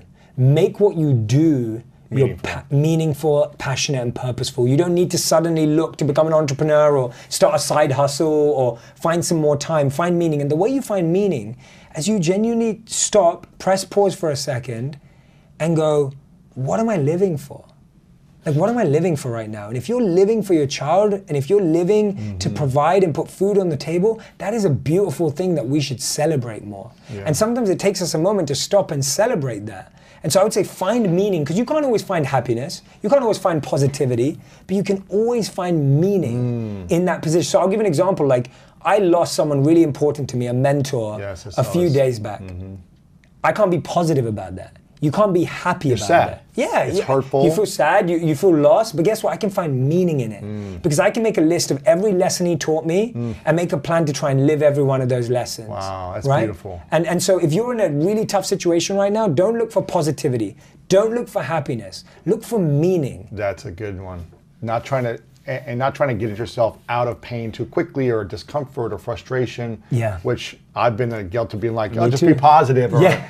or whatever to people. But I think it's like, have your experience. Yes. Live your experience and find meaning as quickly as possible. Yeah. And create a commitment to how you want to use that meaning moving forward. Love Okay, I may not be great tomorrow, maybe not next week, next month, but I'm going to use this meaning to serve other people, to continue to do what I love, continue to be great to my friends, my family in the best way possible. And when you start doing those small things with love and Yes. kindness, so much more opens up. It's like Yes. when you can be trusted with the small things and the small moments, you get trusted with more and more and more. And so like it helps to just in that moment, and it's in those painful moments that you realize how powerful you are. We all know that. Like you really recognize it. And what you said was beautiful about not rushing through the pain because, and this example's probably been shared before, but if you have a wound and you've cut yourself, it's like you can't rush the healing. You can't rush it. If you broke your arm, and you've been through so many bodily Yes. injuries, you can't rush the process. It's going to take 6 weeks minimum to heal broken Correct, bone. Yeah, correct. minimum. And you've got to sit through that. It's painful. There's no Sucks. injections you can take. There's no videos you can watch. There's nothing you can listen to. But our challenge is we try and rush through the pain rather than reflect through the pain. We try to rush the healing process. Try to too. rush the healing, and you can't rush healing. And healing is meant to be slow because it buys you time. It buys you reflection. It gives you so much space to slow down. to slow down. And that's what your body's calling out for. And this is our emergency. Like, how many times have you heard it where you slow down, and that's when you fall ill? Because guess what? Your body has been trying to tell you to slow down. Yeah. When you feel pain, so I write about it and think like a monk, pain makes you pay attention. Yeah. That's what pain's for. Pain's Notice not, this. Notice this. Look at me. Notice me. Look at me. It's like a crying baby craving for attention. When a baby's crying, you don't just go, it's crying. You don't just go, oh yeah, we'll just put it in another room and forget about it, right? Like you go to it and you find its needs. Whereas without pain, when something's painful, we're just like, oh yeah, I'll just forget about it. I'll escape from it. I'll do something else. Yeah. You have to go into that pain. I'll numb the pain. I'll numb the pain. With That's alcohol it. or whatever. Yeah. 100%. That's usually our response is, what can I do to numb this? Work more, have sex more, drink more, Whatever. drugs more, whatever it is. Rather than let me actually become alert. And guess what? The pain just gets higher and higher and higher and higher because unfortunately, until it really hurts, we don't stop. Or you need more and more to numb it with. So true. And so you go to the extremes of life, right? So true. Now, what's been the most painful thing you've had to experience since, because I know leaving the monkhood was painful for you, because this was a mission of yours that you wanted to have for your whole life, and I think you were there for 3.5 years. So what's been the most painful thing, I guess, in the last 6 or 7 years since that time that you've had to reflect back on, take notice of, pay attention to, and reevaluate? That's a great question. I think for me it was in 2016 I moved out to New York. So just let me paint a picture of 2016. I moved 3 jobs. I got married. Wow. I moved country. And I just started a whole new life. Like my life just transformed. So we went through all of that with my wife in 1 year. And by the way, all of that was surprises. The job change was surprises. Yeah. The country change was a surprise. The marriage was not a surprise. We planned that. Right. But apart from everything else, everything was a surprise. Now I said I like surprises, so I can roll with it. But my point is that's a lot of transition in a year. So much transition. And I felt the burden of being in a new city where we had no family, we had no friends. And my wife, who loves being around her family, and no one understands just how close she is to them, I felt this burden on me that I had taken away her time with her family. And now she was alone. So I was going out to work and she'd be crying at home. And I was thinking, she's got no friends, she's got no support. And I know you can relate to this with moving and relationships and so much going on. And so it's like, I'm dealing with that. And guess what? 6 months later, I have to leave and move on and work on a new career to build everything myself. And then I'm 4 months away from being broke. And so on top of all of this, I've now got 4 months away from being broke. I've got enough money saved for 4 months to pay for rent and groceries, and that's it. In New York City. In New York City, and that's it. And guess what? Even on top of that, I've got 30 days before my visa runs out and I'm kicked out of the country. So I can't even live here anymore. So not only have I just got married, moved job 3 times, changed career again, had to move into an apartment, 4 months of being broke, and I might get kicked out in 30 days, and my renewal for my visa costs $15,000. Oh. So that's gonna eat into those 4 months. I have probably never been under that much emotional, physical, and mental pressure in my life. Like genuinely, I felt it. And I felt my body change. My breath was more stressed. I would be breathing faster, shorter breaths, not deep breaths, heart beating faster, not working out. You get into lazy habits, you start craving junk food. Sugar to have energy. I'm living in a 500 square foot apartment with my wife, which is tiny, like everything's in that space. And guess what? We both work from home. So I'm now sitting at a desk, hunched over, trying to figure stuff out. She's trying to cook in the same room. Like I'm trying to, just trying to figure out what to do. And I remember the next morning sending like 100 emails to people and just being like, this is who I am, this is what I can do, how can we serve? And that was the same year that I ended up meeting you later in that year. And the beginning 3 months of that journey was so stressful. Like they were so stressful because I was like, what if I have to move back to London? What am I gonna say to her parents? I mean, I just took their daughter away. Like, just got married. I've lived in New York City for 6 months and my life's falling apart. Like, you know, so much. And I've got all these views, but there's nothing happening. And we met. But you also, I mean, at this time, you're also growing so much. How are you able to create and reach this impact with your videos as that's growing while you're under so much stress and uncertainty? And I stopped a bit at that time. Like things slowed down hard. Like things slowed down. I remember that. I wasn't creating as much as I was because I don't enjoy creating from stress or pressure. And I don't think you can really create something from stress and pressure. So we really slowed down at that time. And when I was creating from a place of recognizing that I could share what I had learned and what I had grown in so far. So anything I was sharing was like, this is what I've learned so far. So that was the biggest pain that I've been through in the last 7 years, for sure. And all I can say is that I remember coming home to my wife knowing that this was gonna be the truth. And I came home and I said to her, I guarantee you, this is gonna be the best thing that ever happened to us. What, the pain? The pain. I said that to her the night I came home, and she gave out for that. I literally came home, I looked her in the eyes and go, this is the scenario. And I just want you to know that I guarantee to you, this is the best thing that's ever gonna happen to us. And I said to her, and this is a monk statement that we used to repeat, I said to her, I'm just not gonna judge the moment. Don't judge the moment, because what we do is we try to label moments as good or bad. And when you label a moment as bad, it now does not have the opportunity to become good. I'll give an example. If I go, I don't like this book's bad, right? And I love this book. But if I say that, guess what? I will never pick it up and recognize the value that's inside of it because you've labeled it. And we label stuff like we label, oh, that restaurant's bad. But when you label a moment, person's bad. That person's bad. Now you can't learn from that person. Oh, a great one. That's a really good one. As soon as you start labeling people or anything as good or bad, you limit it. You stop it from being something else. And here's the truth. Every moment can evolve into being anything if you give it the opportunity to. Right. But as soon as you say it's got no value anymore, you lose it.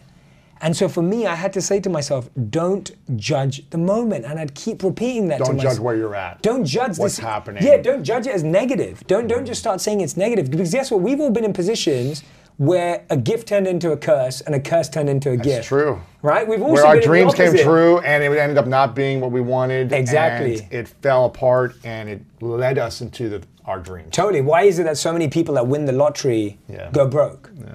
Gifts can turn into curses too. True. But because we label them as the best moment in our life or the worst moment in our life.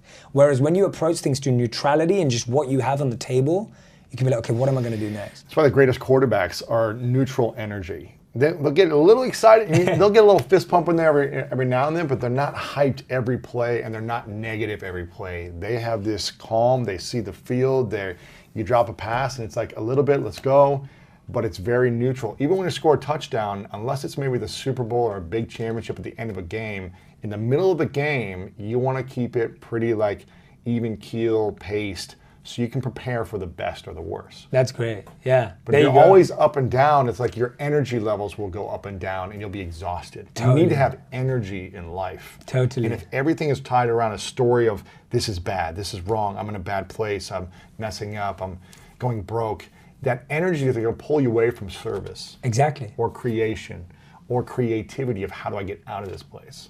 So I think it's really I powerful. love that. And I used to have a coach, and I think a lot of coaches use this, or at least he used to say to us, he would be like, if you lose, cry for a day. And if you celebrate, if you win, celebrate for a day. Yeah, that's it. And then move on the next day, get back to training. Don't let it run. Don't live in the past. Don't live in the past. And what we do is when we lose, we cry for a month. And when we win, we just move on. Yeah. Which means that our negative experiences hold us back and weigh us down more than our positive experiences. So true. So we're actually allowing, because we don't immerse ourselves in winning and growth, we only submerge ourselves in negative experiences. Yeah, we need to celebrate also. We try to celebrate. I've been, that's been part of my life as well, is like moving on too quick. And now we try to like, let's go to lunch or dinner and really like appreciate this moment and celebrate this moment, and even have a dinner with some friends and family. Totally. Otherwise, what are we working so hard for? 100%. And we almost feel like we can't do that because that makes us complacent. Right. But that's my point. It's never good enough. Exactly. But if you win, celebrate for a day. If you lose, cry for a day, move on. Simple. And you've learned so many lessons over your years. As a monk, you learned a ton of lessons, moving to, getting married, moving into a new country, building companies, launching products and books, and you've had ups and downs. What's been the biggest lesson in the last 12 months for you? Because you've created so much in the last 12 months. You've done so many things. What's been the biggest lesson for you in your life? Oh, that's a big question. I think I'd have to say that and I was saying it to a friend on the phone this morning when I was on the way to you, and I was just sharing it with him because he was having a moment in recognizing this. There's a wonderful verse in the Manusmriti, which I talk about in Think Like a Monk. It's a monk book. And in the verse it says, when you protect your purpose protects you. Now, I want to unpack that. What I mean by that is your purpose is like a rare jewel and a rare gemstone. And imagine you were walking around with the most expensive diamond or jewel in the world. How would you protect it? You want to just like wave it out, yeah. Yeah, you want to just wear it on your chest. It's like this. Like a baby. Holding it. Yeah. Putting a pillow around it, a blanket, you'd protect it. You'd protect it. And so your purpose is like that. And guess what? Wow. People are going to tell you every day that jewel is not worth anything. They're going to tell you that jewel is actually valueless. It doesn't have any impact on your life. They're going to try and take away that value. They're going to tell you that there's another jewel out there that you need to have more value. And what ends up happening is I love the word, look at the wording, protect your purpose. You have to protect it. So what happens is your success grows, you get more opportunities, more ideas, more things coming your way, temptations, but they can all take you away from your purpose. Yeah. Distractions. And to me, I'm repeating this for myself because I'm like, I just want to stick to what I was born to do. And I'm so grateful that I get to do it. I'm so happy I get to do it. And I want to keep protecting it. I don't want to get lost in the waves. You don't want to just get chucked in the waves of the ocean and just get lost and just not know where you're going. So for me, when you protect your purpose protects you. So that's been your biggest lesson? That's my biggest lesson. Why? Do you feel like your purpose has been maybe distracted in some ways? I don't think it has. But I'm saying it so it doesn't. Like you're reminding yourself. Yeah, I'm reminding myself. Like I'm preaching to myself right now. It's especially like, being in Hollywood and the temptation of all these opportunities out here. Totally. And I think for me it's a bigger lesson also because it gives me more faith. So I always encourage, and this is actually this is why it's my biggest lesson. I encourage so many people that I coach, so many people that I mentor, obviously everyone in my community and audience and everything, to go and follow that, go and live that purpose. And I see time and time again that when I see people trying to live their purpose, they are protected, that things work. When you're playing in your dharma and your purpose, things work, things move, you feel momentum. They happen. And I'm not saying they happen without effort, but they happen, they move. Whereas when you're not, you just constantly feel like you're grinding up against, a wall. I know, challenges. Just constant. So what is your purpose and when did you discover it? Good question. What is my purpose is simple. It's always has been not since the beginning because I discovered it afterwards. My purpose is making wisdom go viral.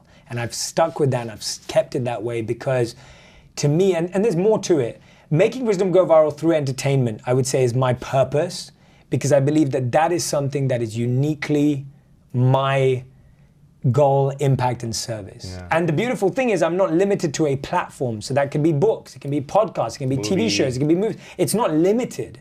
And this I learned by reading after, and this was after my videos started to get seen. This wasn't before I did it. It wasn't like I sat down and I wrote this fancy tagline. I was reading Salim Ismail's book called Exponential Organizations.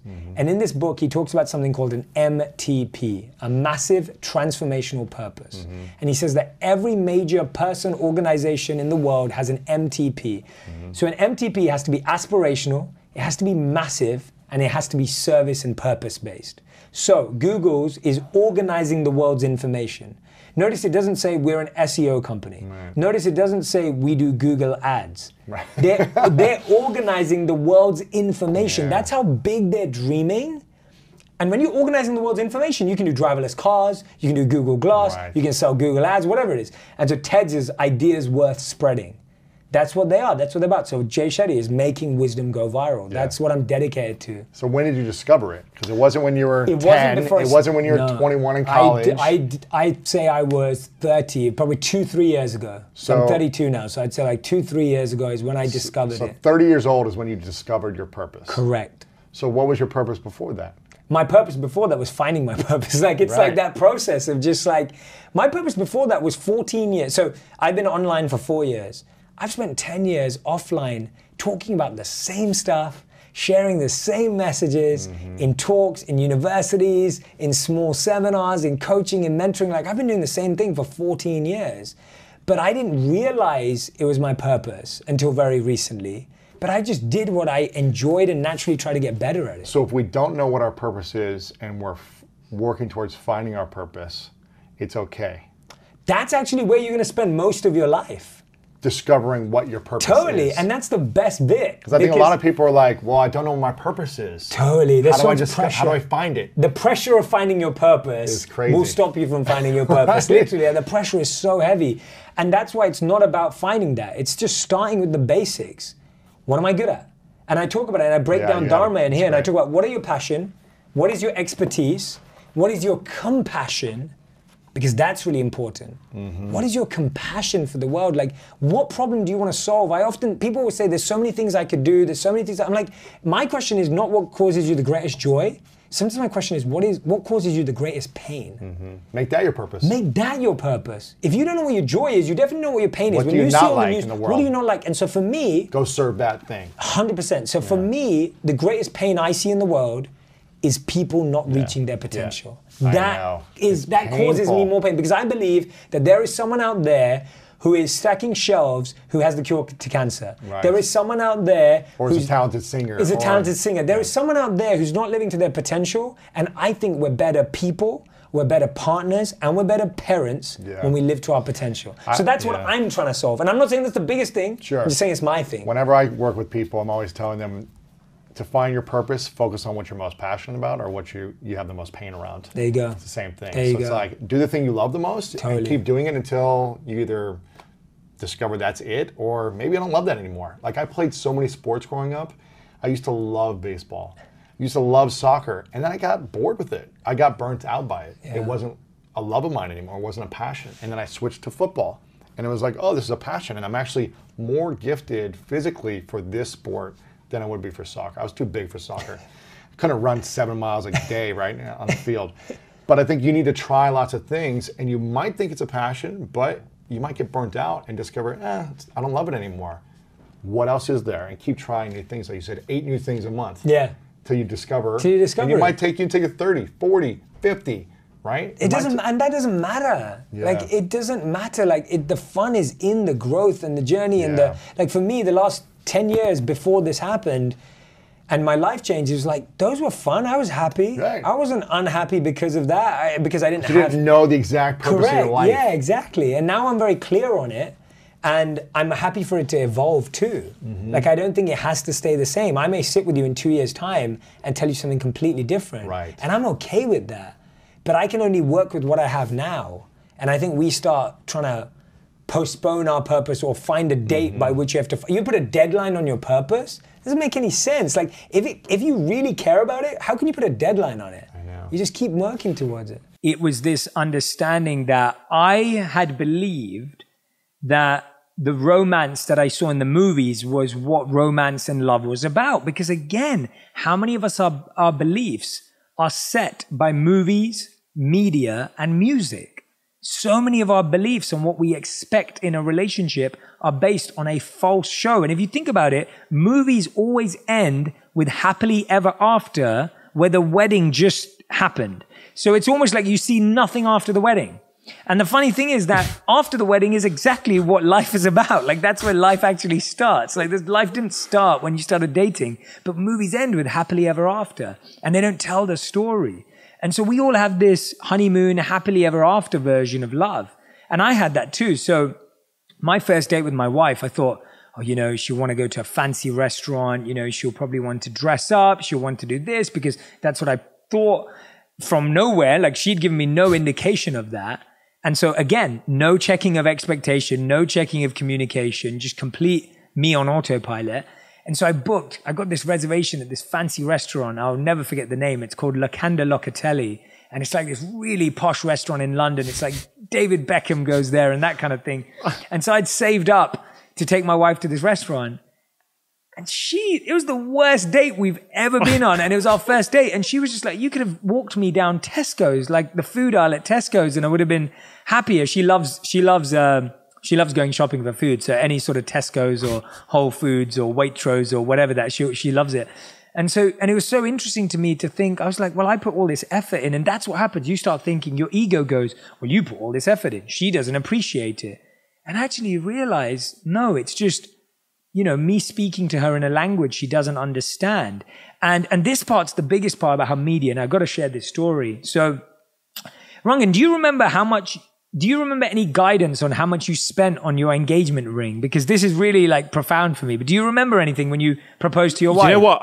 Yeah, you know what? I can't remember an exact amount, but I remember thinking, oh, how much are you meant to? Yeah. And I thought, really, that much? That's like, I can't remember what happened in the end, but but I know that's out there, isn't it? There's a rule by society on what you should do. Yeah. So that was the thing. So I remember wanting to propose to my now wife. And I remember speaking to a bunch of my guy mates who were proposed or were married. And they all said, you spend 2 months' salary on your engagement ring. I was like, that sounds like a lot. I had the same reaction as you. And I was like, okay, that's what you have to spend. So I remember spending 2 months' salary on my engagement ring for my wife. I didn't make a ton at the time, and I worked in a corporate job. And so I did that. And then when I started sharing more ideas and stuff, I really started looking into that. And this is the craziest thing. I found a De Beers commercial from 1991. And in that commercial, it's a black and white commercial. I don't know why, but it was chosen to be black and white. And in that commercial, a man proposes to a woman with a diamond engagement ring. It's a De Beers commercial. And at the end of it, it says this. Catch this. This is what it says. It says, the diamond engagement ring. How else could 2 months' salary last forever? And I was sitting there going, are you kidding me? That was literally the tagline in a commercial. And so many men took it seriously that by the time I proposed, that was 1991, I proposed in 2014. And so it's like from 1991 to 2014, it became a rule when actually it was just a tagline in an advert. Just showing you the power of media's ability to implant.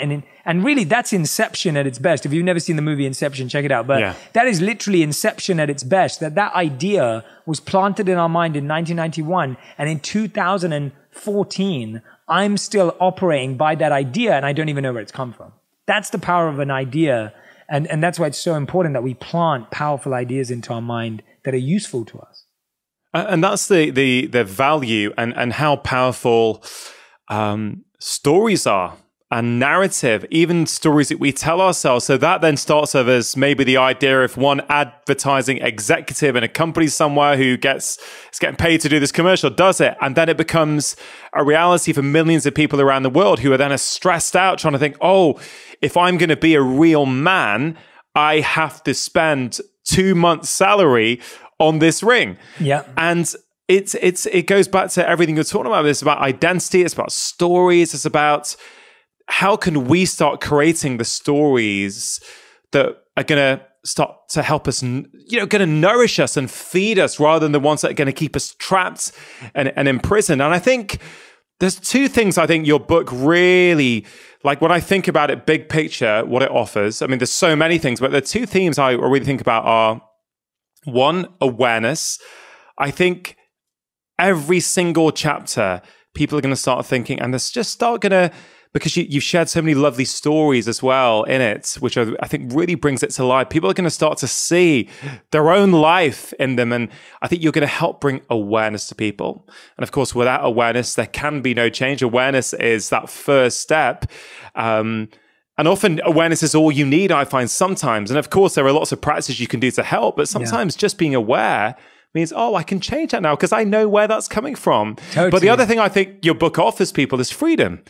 Because you get true inner peace and mental freedom to live the life that you want to, not the life that other people have set out for you, or an advertising exec has sort of implanted as an idea.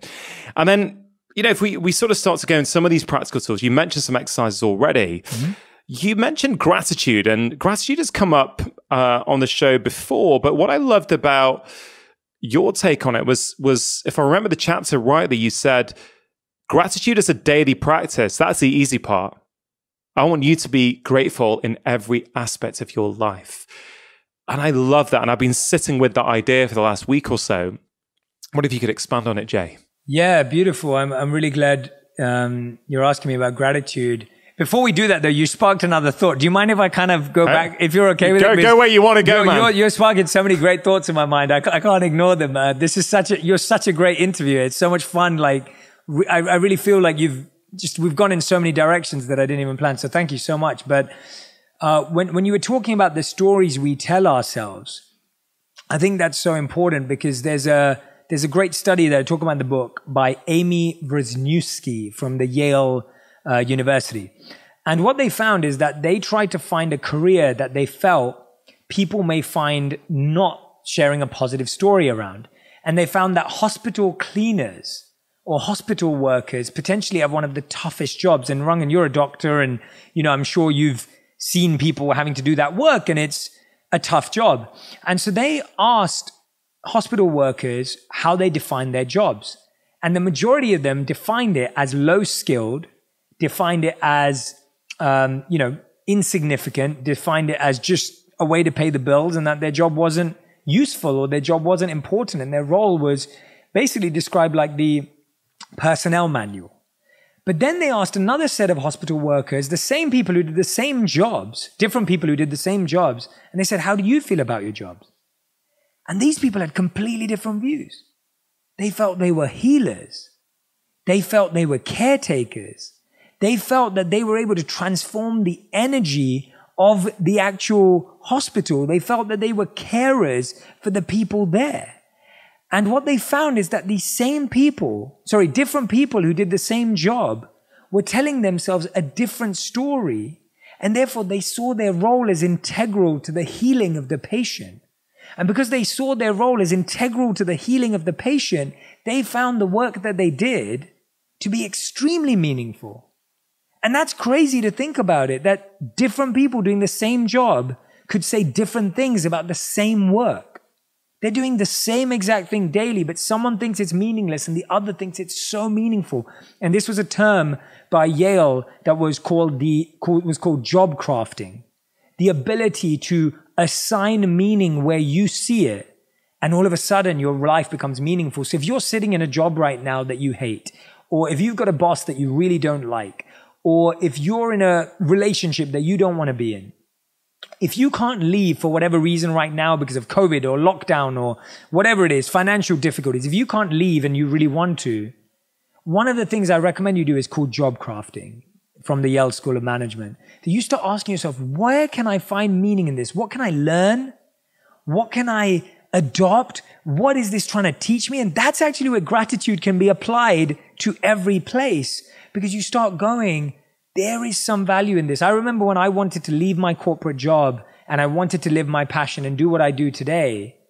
But I'm so grateful I was at my corporate job, because I learned so much there that is so useful to me now.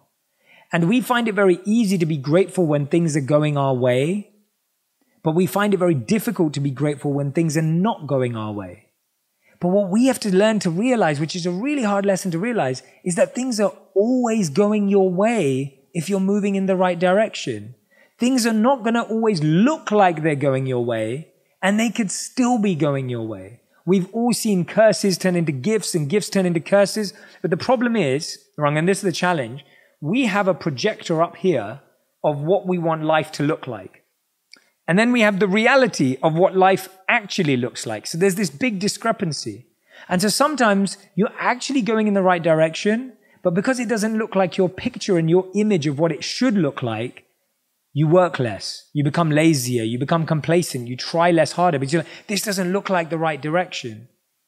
But you'll get to where you want in life, just not in the way you imagined it, if you keep going, if you keep pushing, if you keep learning. And that's what it means to be grateful in all areas of your life, is trying to, even in the toughest moment, even in a challenging situation, not gratitude like, oh, I'm so thankful to you for causing me the pain. That's not what I'm talking about. What I'm talking about is saying to yourself, where is there meaning in this? Where is the lesson in this so I don't repeat this again? If I can be grateful in this challenging situation and I can experience gratitude at all times, then I'm always going to be coming at things from a positive space and positive energy. Yeah, so powerful, Jay. Would you recommend people start off with a particular daily practice as a way of getting good and developing the skill before they can start applying it, let's say, to aspects of their life that maybe aren't going as well as they want to, where they have to reframe things? I mean, what has been your experience in trying to teach people about gratitude and how they should start that process? Yeah, so you always develop your muscles in the training center and in the gym. You don't go out and develop your muscles on game day, right? Like no one gets thrown out onto the pitch and says, oh yeah, go and play a World Cup final and you'll figure out how strong you are. You would never do that. You train in the gym, you prepare, you get ready, and then you go. You don't go, I want to learn how to run. Maybe I should run in the marathon next year, right? That's not how it works. And so Rangan's absolutely right that it starts in small bouts. So I want to get more practical because me and Rangan have spoken about a lot of concepts today. When we talk about practicing thankfulness or gratitude, and I talk about 4 habits in the book, one of the key daily habits or daily practices is thankfulness. Now, thankfulness isn't just about feeling. Thankfulness isn't just about thinking. It's actually about expressing. So when Rangan messaged me a few weeks back and he told me that he'd been reading my book, I sent him an early copy because he was going to interview me on the podcast, and he sent me that message. I was so grateful to him, like genuinely, because he was expressing gratitude to me. And that's the amazing thing. Instead of just feeling gratitude, let's say Rangan felt it, but he didn't say it to me. If he didn't say it to me, he would have not had the experience, A, of sharing it, B, of receiving my gratitude back to him and our relationship deepening based on that simple message he sent me. And so gratitude becomes more powerful when you express it daily. So every day ask yourself, who's a person that you want to express gratitude to and go and tell them? Secondly, what's a place that you're grateful for and spend more time in that place? And what's a project that you're grateful for in your life? And if you write these down every single day before you go to bed, who's a person I'm grateful for and why? What's a place that I'm grateful for and why? And right now, it may not be a place you can go to. It may be a place that you visited and you're so grateful you got to go there before COVID. And the third thing is a project in your life. And so when you express gratitude, make sure that it's specific. So I'll give you an example. Let's say Rangan throws a party with his wife this weekend at their home and their friends come over. And one of his friends, Rangan, give me 2 friends' names in your life and we'll pick on them for a bit. Okay. I'll say Jeremy. Jeremy. 'Cause I know he'll be listening. Yeah. You know what? I'll go Gareth. Okay, my buddy Gareth and Jeremy. Gareth, Yeah. So let's say Gareth and Jeremy, and again, I'm just going to add a disclaimer. None of this reflects Gareth and Jeremy in real life.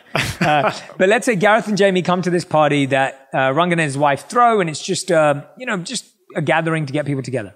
The next morning, Rangan wakes up.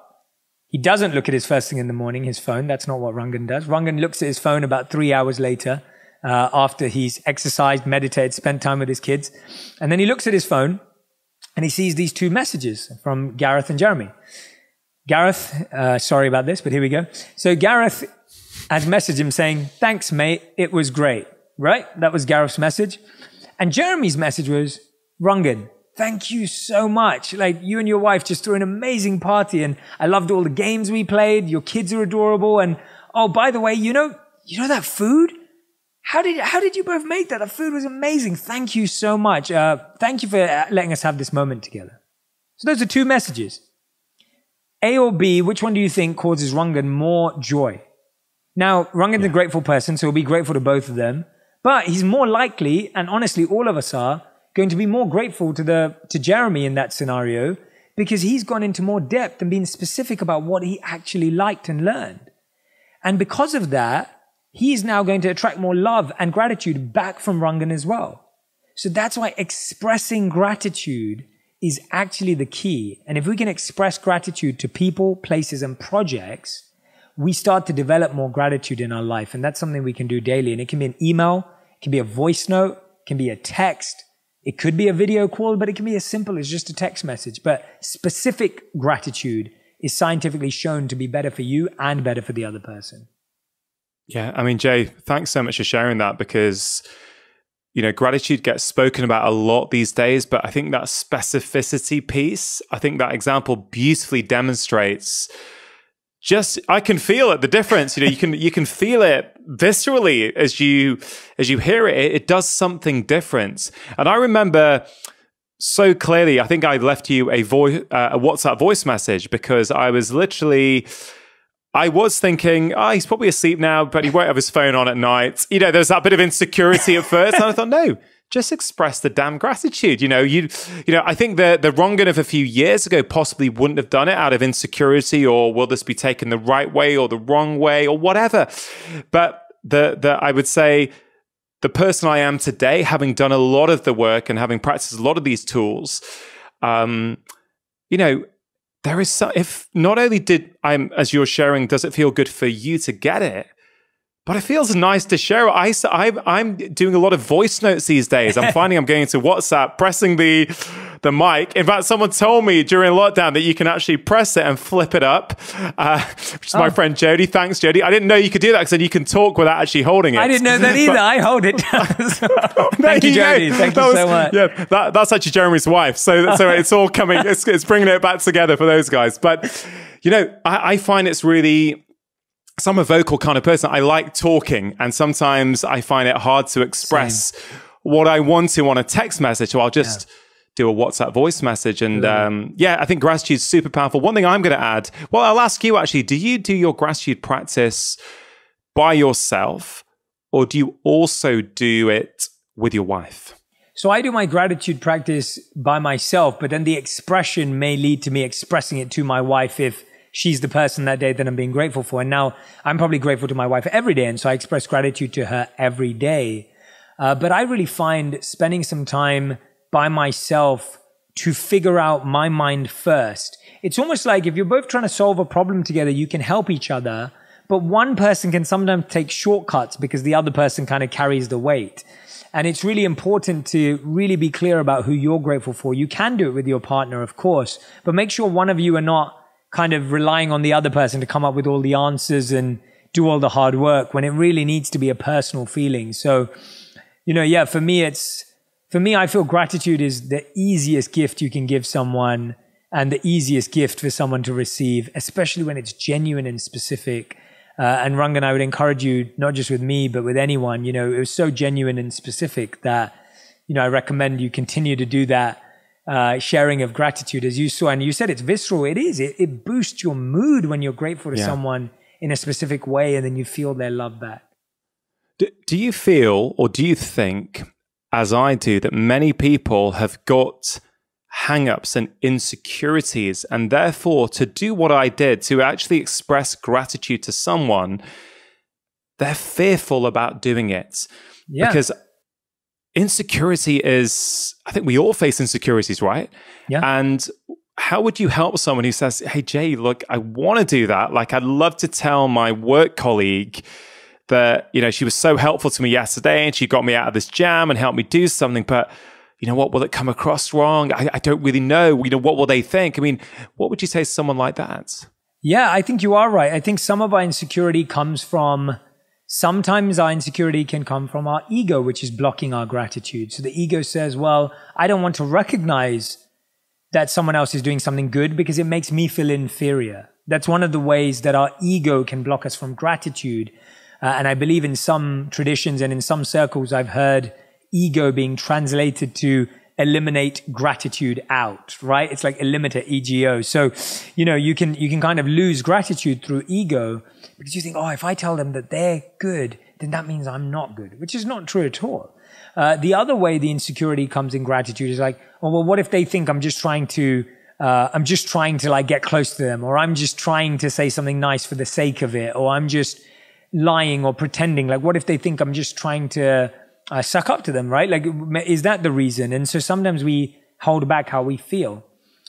What I'd say to you is, I'd say that expressing gratitude, if genuine, if from the heart, and if well explained and thought out, should always be shared even when you feel uncomfortable. Because when it's shared from that place, you've already got the benefits of feeling grateful. And then if that person does or doesn't react in the way you expect them to, and by the way, there shouldn't be a need for them to react because you're just thanking them for what they've already done. You're not thanking them for what they're about to do. You're thanking them for what they've already done. So now if they respond in an ungrateful way, you haven't lost your gratitude because you're grateful for what they did in the past, not what they did in the future. So don't then go, oh, well, they didn't even deserve me to be grateful, because they did for that moment of what they did for you. So share it because it's good for you. Don't worry about how they respond.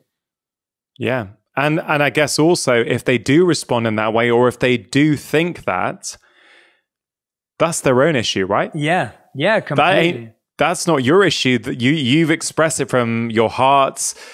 How they react is kind of out of your control, right? And that's another key learning, I think, on this path to thinking like a monk, I would guess, is, you're not in control of other people's thoughts, right? Not at all. And that's, that's the biggest lesson, is that you're not in charge of the results, how people respond, or what they think. You never are. So wasting your time trying to change how someone thinks of you can actually be one of the most worthless pursuits in life. But changing how you think about yourself is probably one of the most worthwhile pursuits in life, but the one we spend less time on.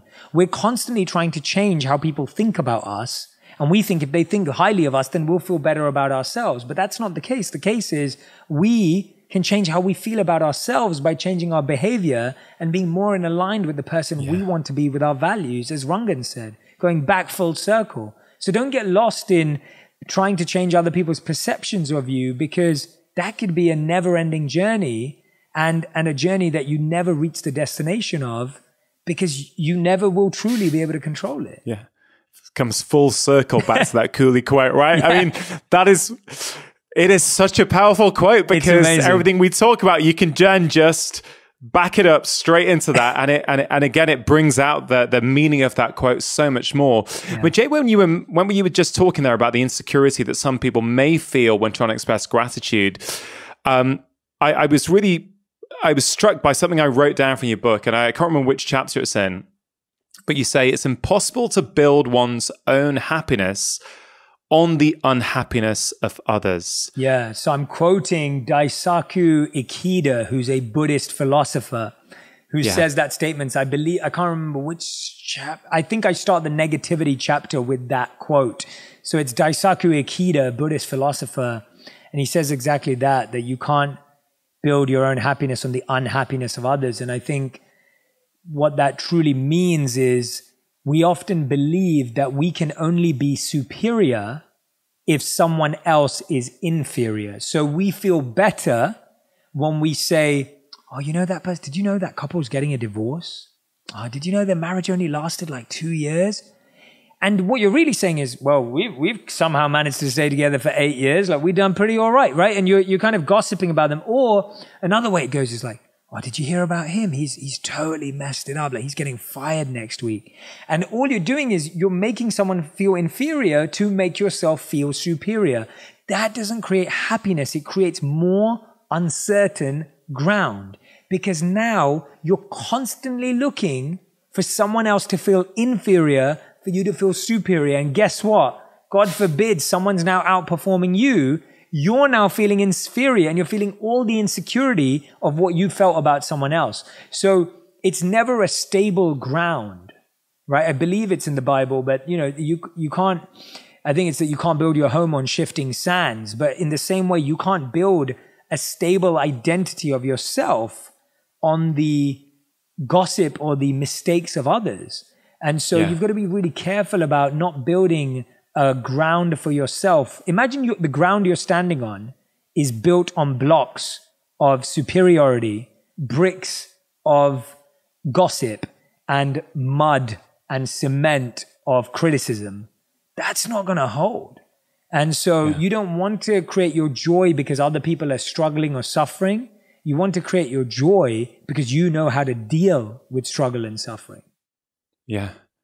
So beautifully explained. And I think we often write the quotes down that really mean a lot to us. And I certainly feel for me, that was something I spent a lot of my adult life really trying to come to terms with and realizing, I used to be so competitive, if I won a game of snooker or table tennis or, it would literally elevate me. And if I lost, man, I would be down in the dumps. Like it would, and I've really explored this, and given the time we've got left, I sort of probably can't go down this rabbit hole. But I know one component is that as a kid,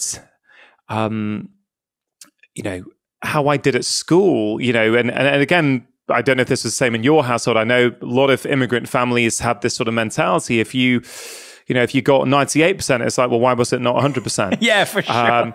You were like, oh, what? You came second in that test. Why? What happened? Who was first? Why didn't you come first? Yes. And I actually think, whilst and my mum will say, because I've spoken to her about this recently, she said, well, I knew you were capable, so I wanted you to be the best you could. And okay, and I think she was doing the best she could. I would say for me, the way I interpreted it was that I can only be loved. I can only be feel good about myself when I'm number one. Mm-hmm. And really, I'd say over the last sort of 5 years, that's pretty much almost gone from me now. I'm pretty okay with it now. Like I don't feel, and I think that is, I think it's such an important quote that you've shared, because I sort of think now, and we should probably talk about social media a bit, because you're pretty much the king of social media in so many ways. And I think I'd love to know some of your thoughts on social media.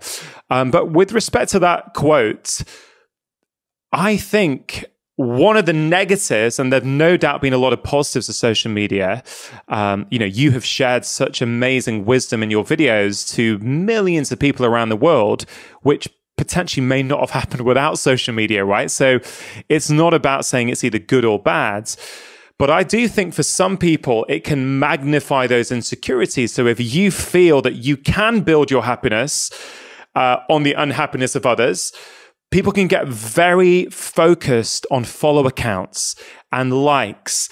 And I certainly know in the UK medic world, there's a lot of medics feel a pressure to be building up their profiles and have contacted me saying, I'm not sure what to do. And you think, wow, it's causing such discontentment. And it's just a metric that in so many levels, I'm not going to say it's meaningless. Of course, it's not meaningless.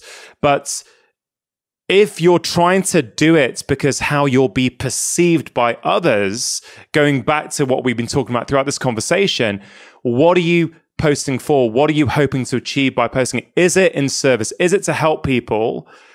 Or is it to elevate yourself? Yeah. I don't know, maybe you can untangle that some for us, because I'm sure some people listening will be thinking that. Yeah, there's very few creators of content on social media that started out with a follow account in mind. So me included, a lot of my peers in this space, a lot of people that I know that are extremely successful on different platforms, none of them started, at least the ones that I know, none of them started to get followers.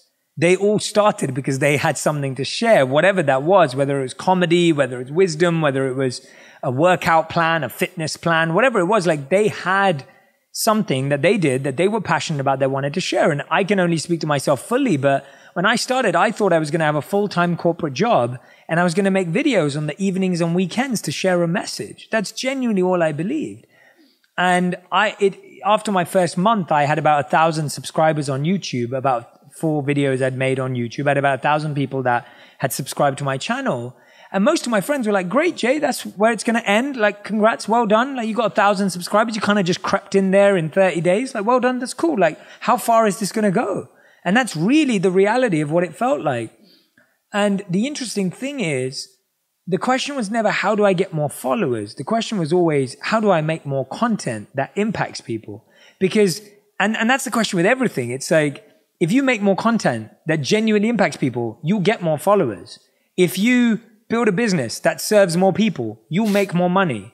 If you help a lot of people through your talents and gifts, you will be famous and known for it. Like, it's a byproduct of doing something properly. And that's why I love the definition that Peter Diamandis gives, that we should redefine the word billionaire to be someone who impacts the lives of 1 billion people. Why is Jeff Bezos the richest man in the world? Because he's created a product that we all say we want and that it solves a problem that we really need. And so if you want to get followers, don't look at the number. Ask yourself, are you really creating the value that's going to help people? And they're going to naturally want to follow you. And they're going to want to love your work and share it. Because to me, that's the worthwhile pursuit in life. Because when you do that work is humbling. When you do that creativity, that's the part that makes you grateful for the success that you get, because you go, wow, like, people actually care about what I have to say. But if you're just obsessed about numbers and metrics without being obsessed by the content, the creation, and the service, then you'll never be satisfied, because there'll always be someone better than you. So for me, when I set out to write this book, so many people were like, oh, so do you want this book to be a bestseller?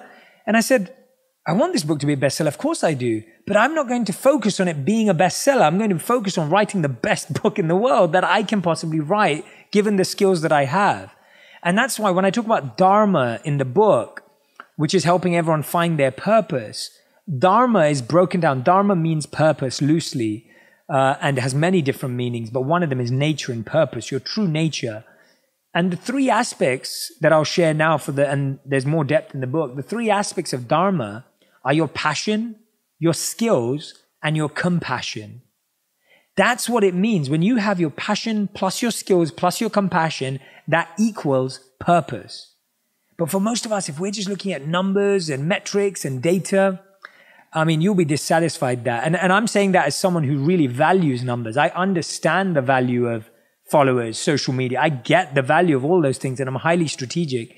But I'll be completely honest with you. I'm not focused on the number. I'm focused on making content. And that's the message, that if we're focused on really creating value in the world, all of the other stuff will come naturally. If you want even more videos just like this one, make sure you subscribe and click on the boxes over here. There's no such thing as a bad experience. There's experiences you don't like. And they hurt. And they hurt, right? But to define something as a bad experience